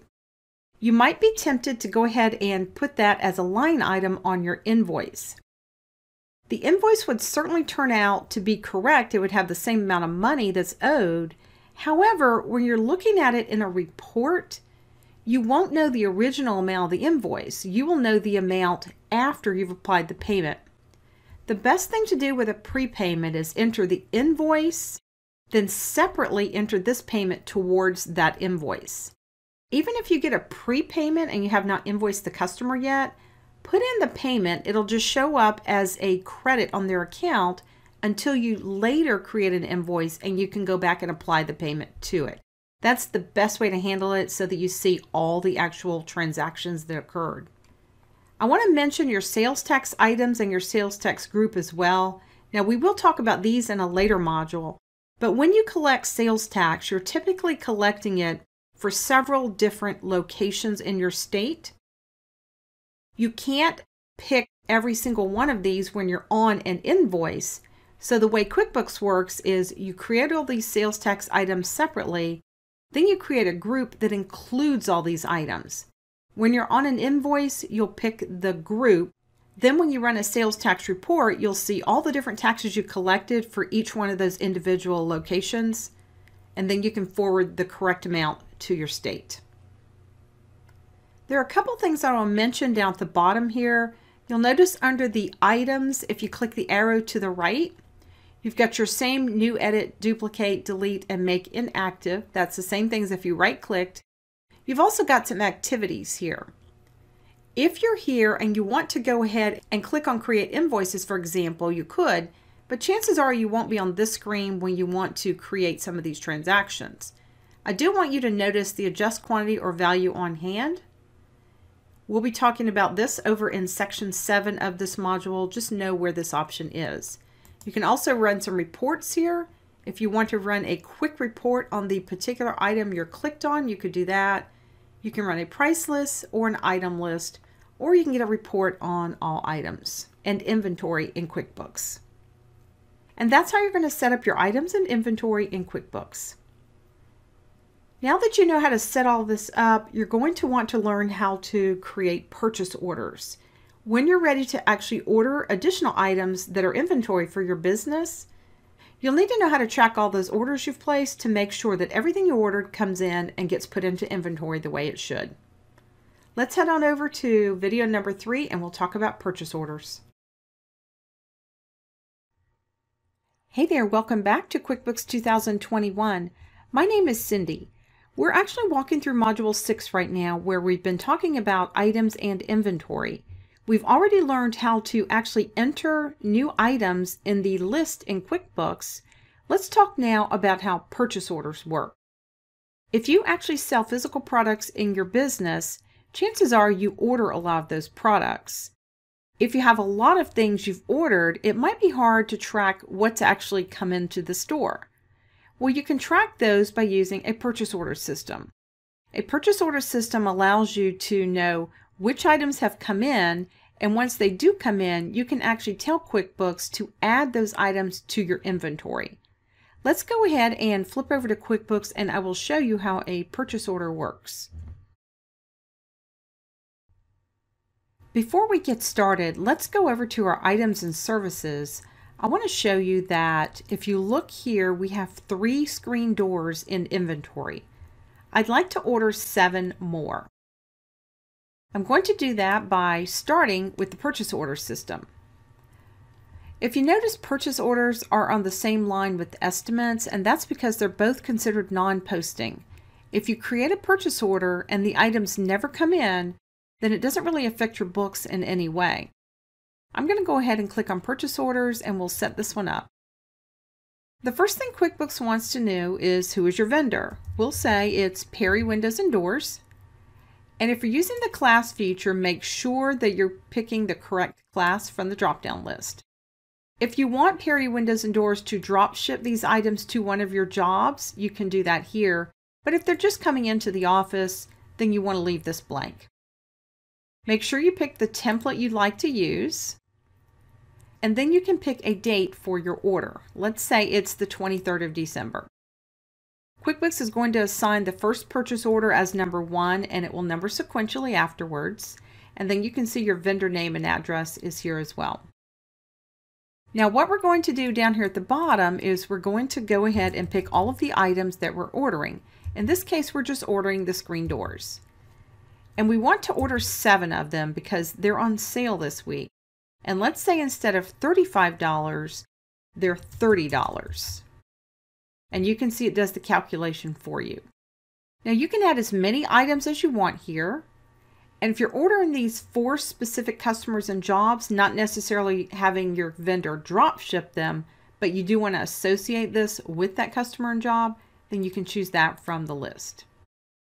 When you're working with purchase orders, you've got some items up at the top here that might be new. You're familiar with most of these. I want to tell you what an item receipt is. Basically, when the items come in, you're going to receive the items against this purchase order. But chances are when you're first initially creating the PO, then you're not going to be using this option. You can also select different item receipts, and we're getting ready to go through some of that here in the next couple of videos. All you have to do when you're done is go ahead and click Save and Close at the bottom. And now those items have been ordered. Now they haven't actually physically been ordered. You'd still have to either email this to your vendor or call your vendor. But this is your record that you've actually ordered those items, and you can check them off when they come in. Now that you know how to actually create a purchase order in QuickBooks, let's move over to the next video and talk about how do you receive those items into inventory once they show up at your door. Welcome back to QuickBooks 2021.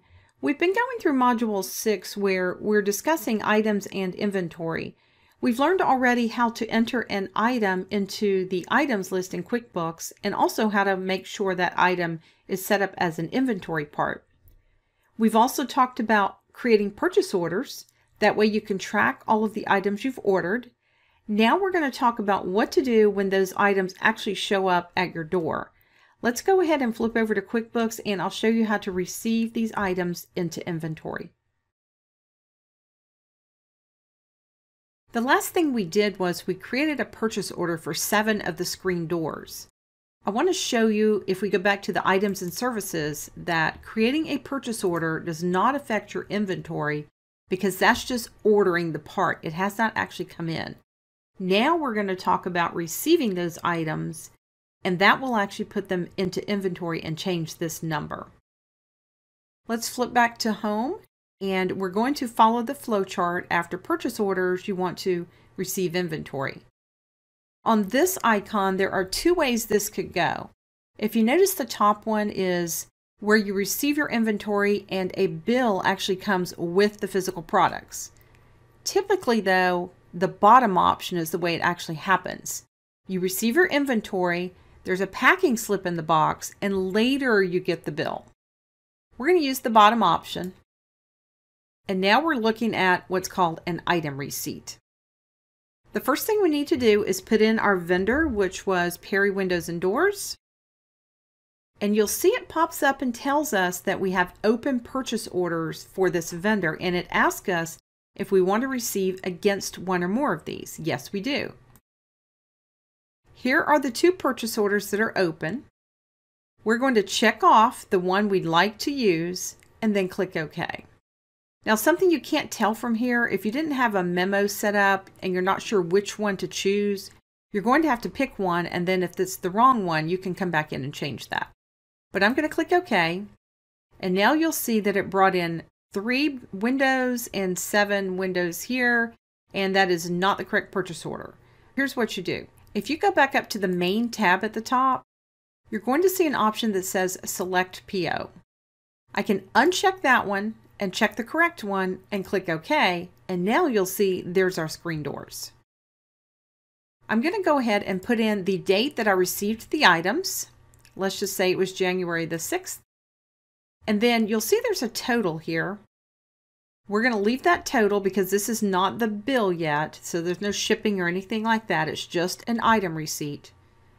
And all we're going to do now is save and close at the bottom. Now those items are in our inventory. I'm going to go back to the items and services. I've still got it open over here. And we should have 10 of these, and you can see that we do. So that's how you're going to actually receive your items into inventory. Typically, the next thing that happens in the process is you get a bill for that. And that's what I want to talk to you about over in the next video. If you'll head on over to video number 5, we'll talk about how to handle those bills for the items once you receive them.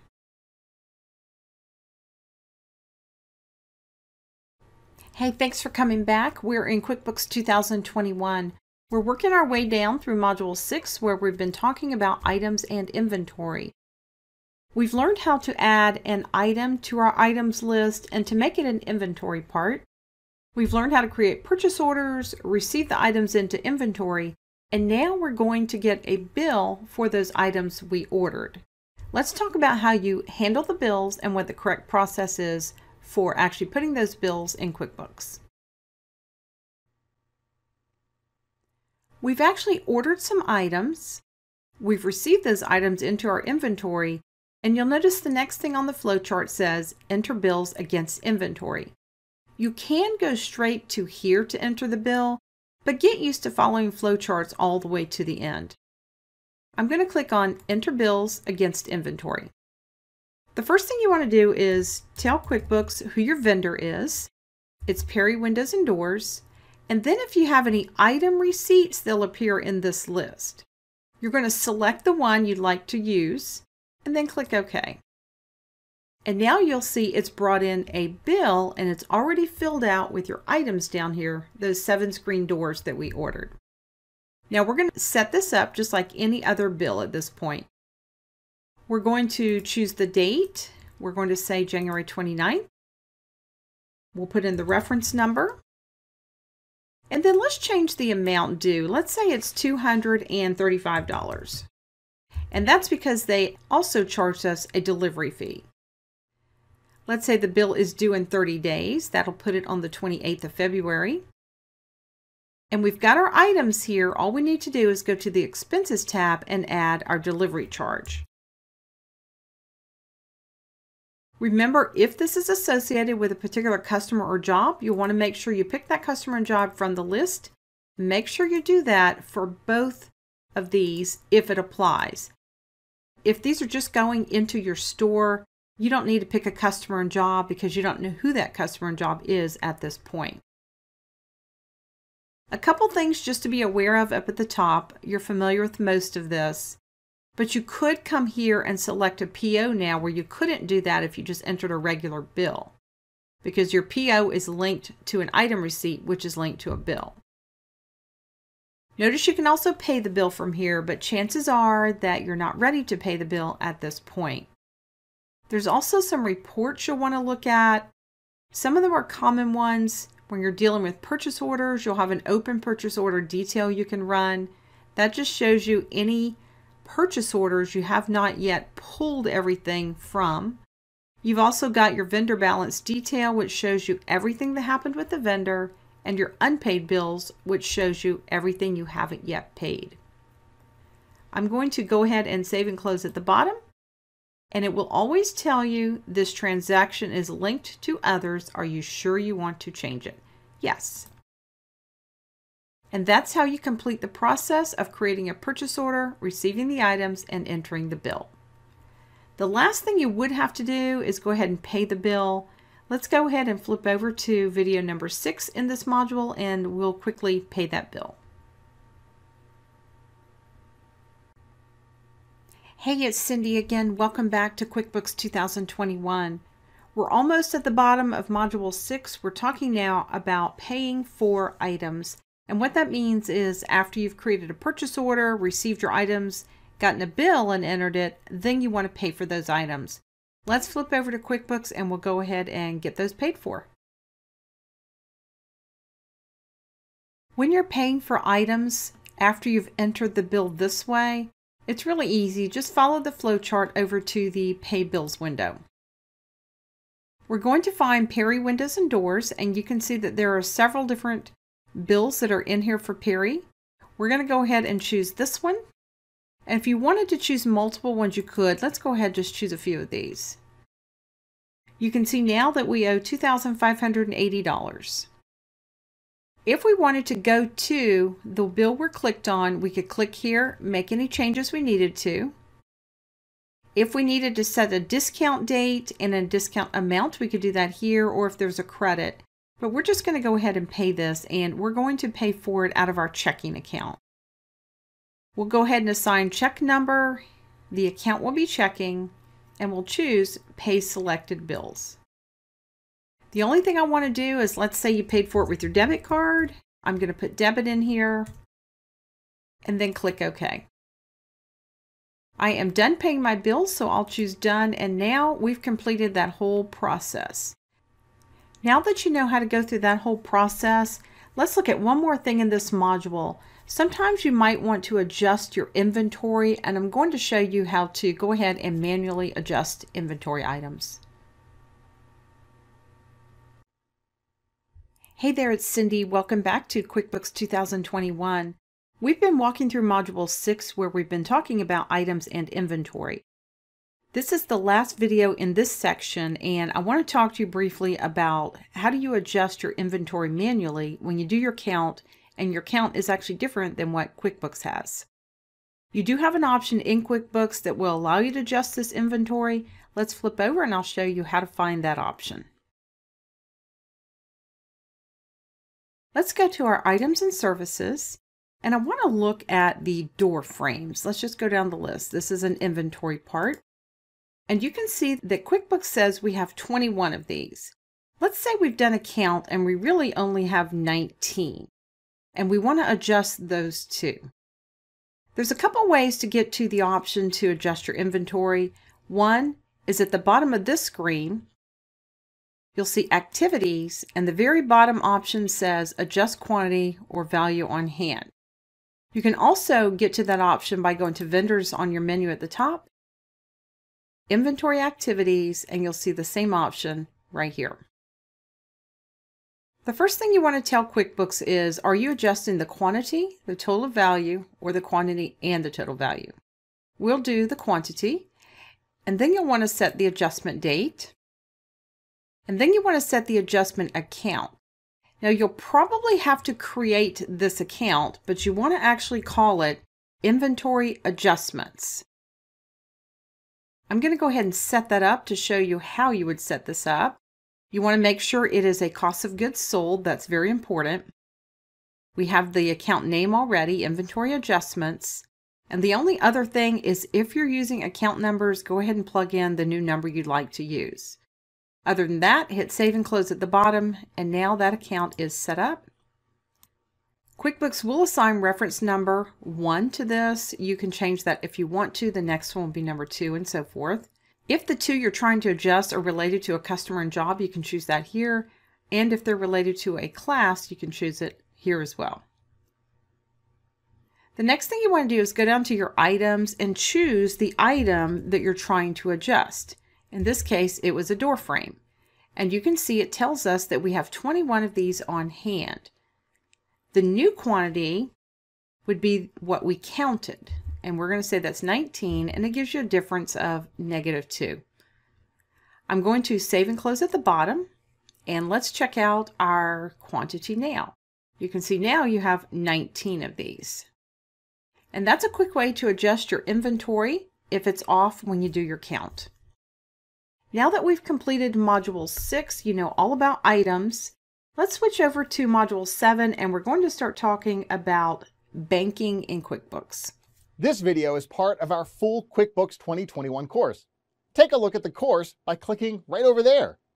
If you're not a subscriber, go ahead and click down below to subscribe so you get notified about similar videos we upload. And to see more QuickBooks Pro 2020 videos, go ahead and click over there.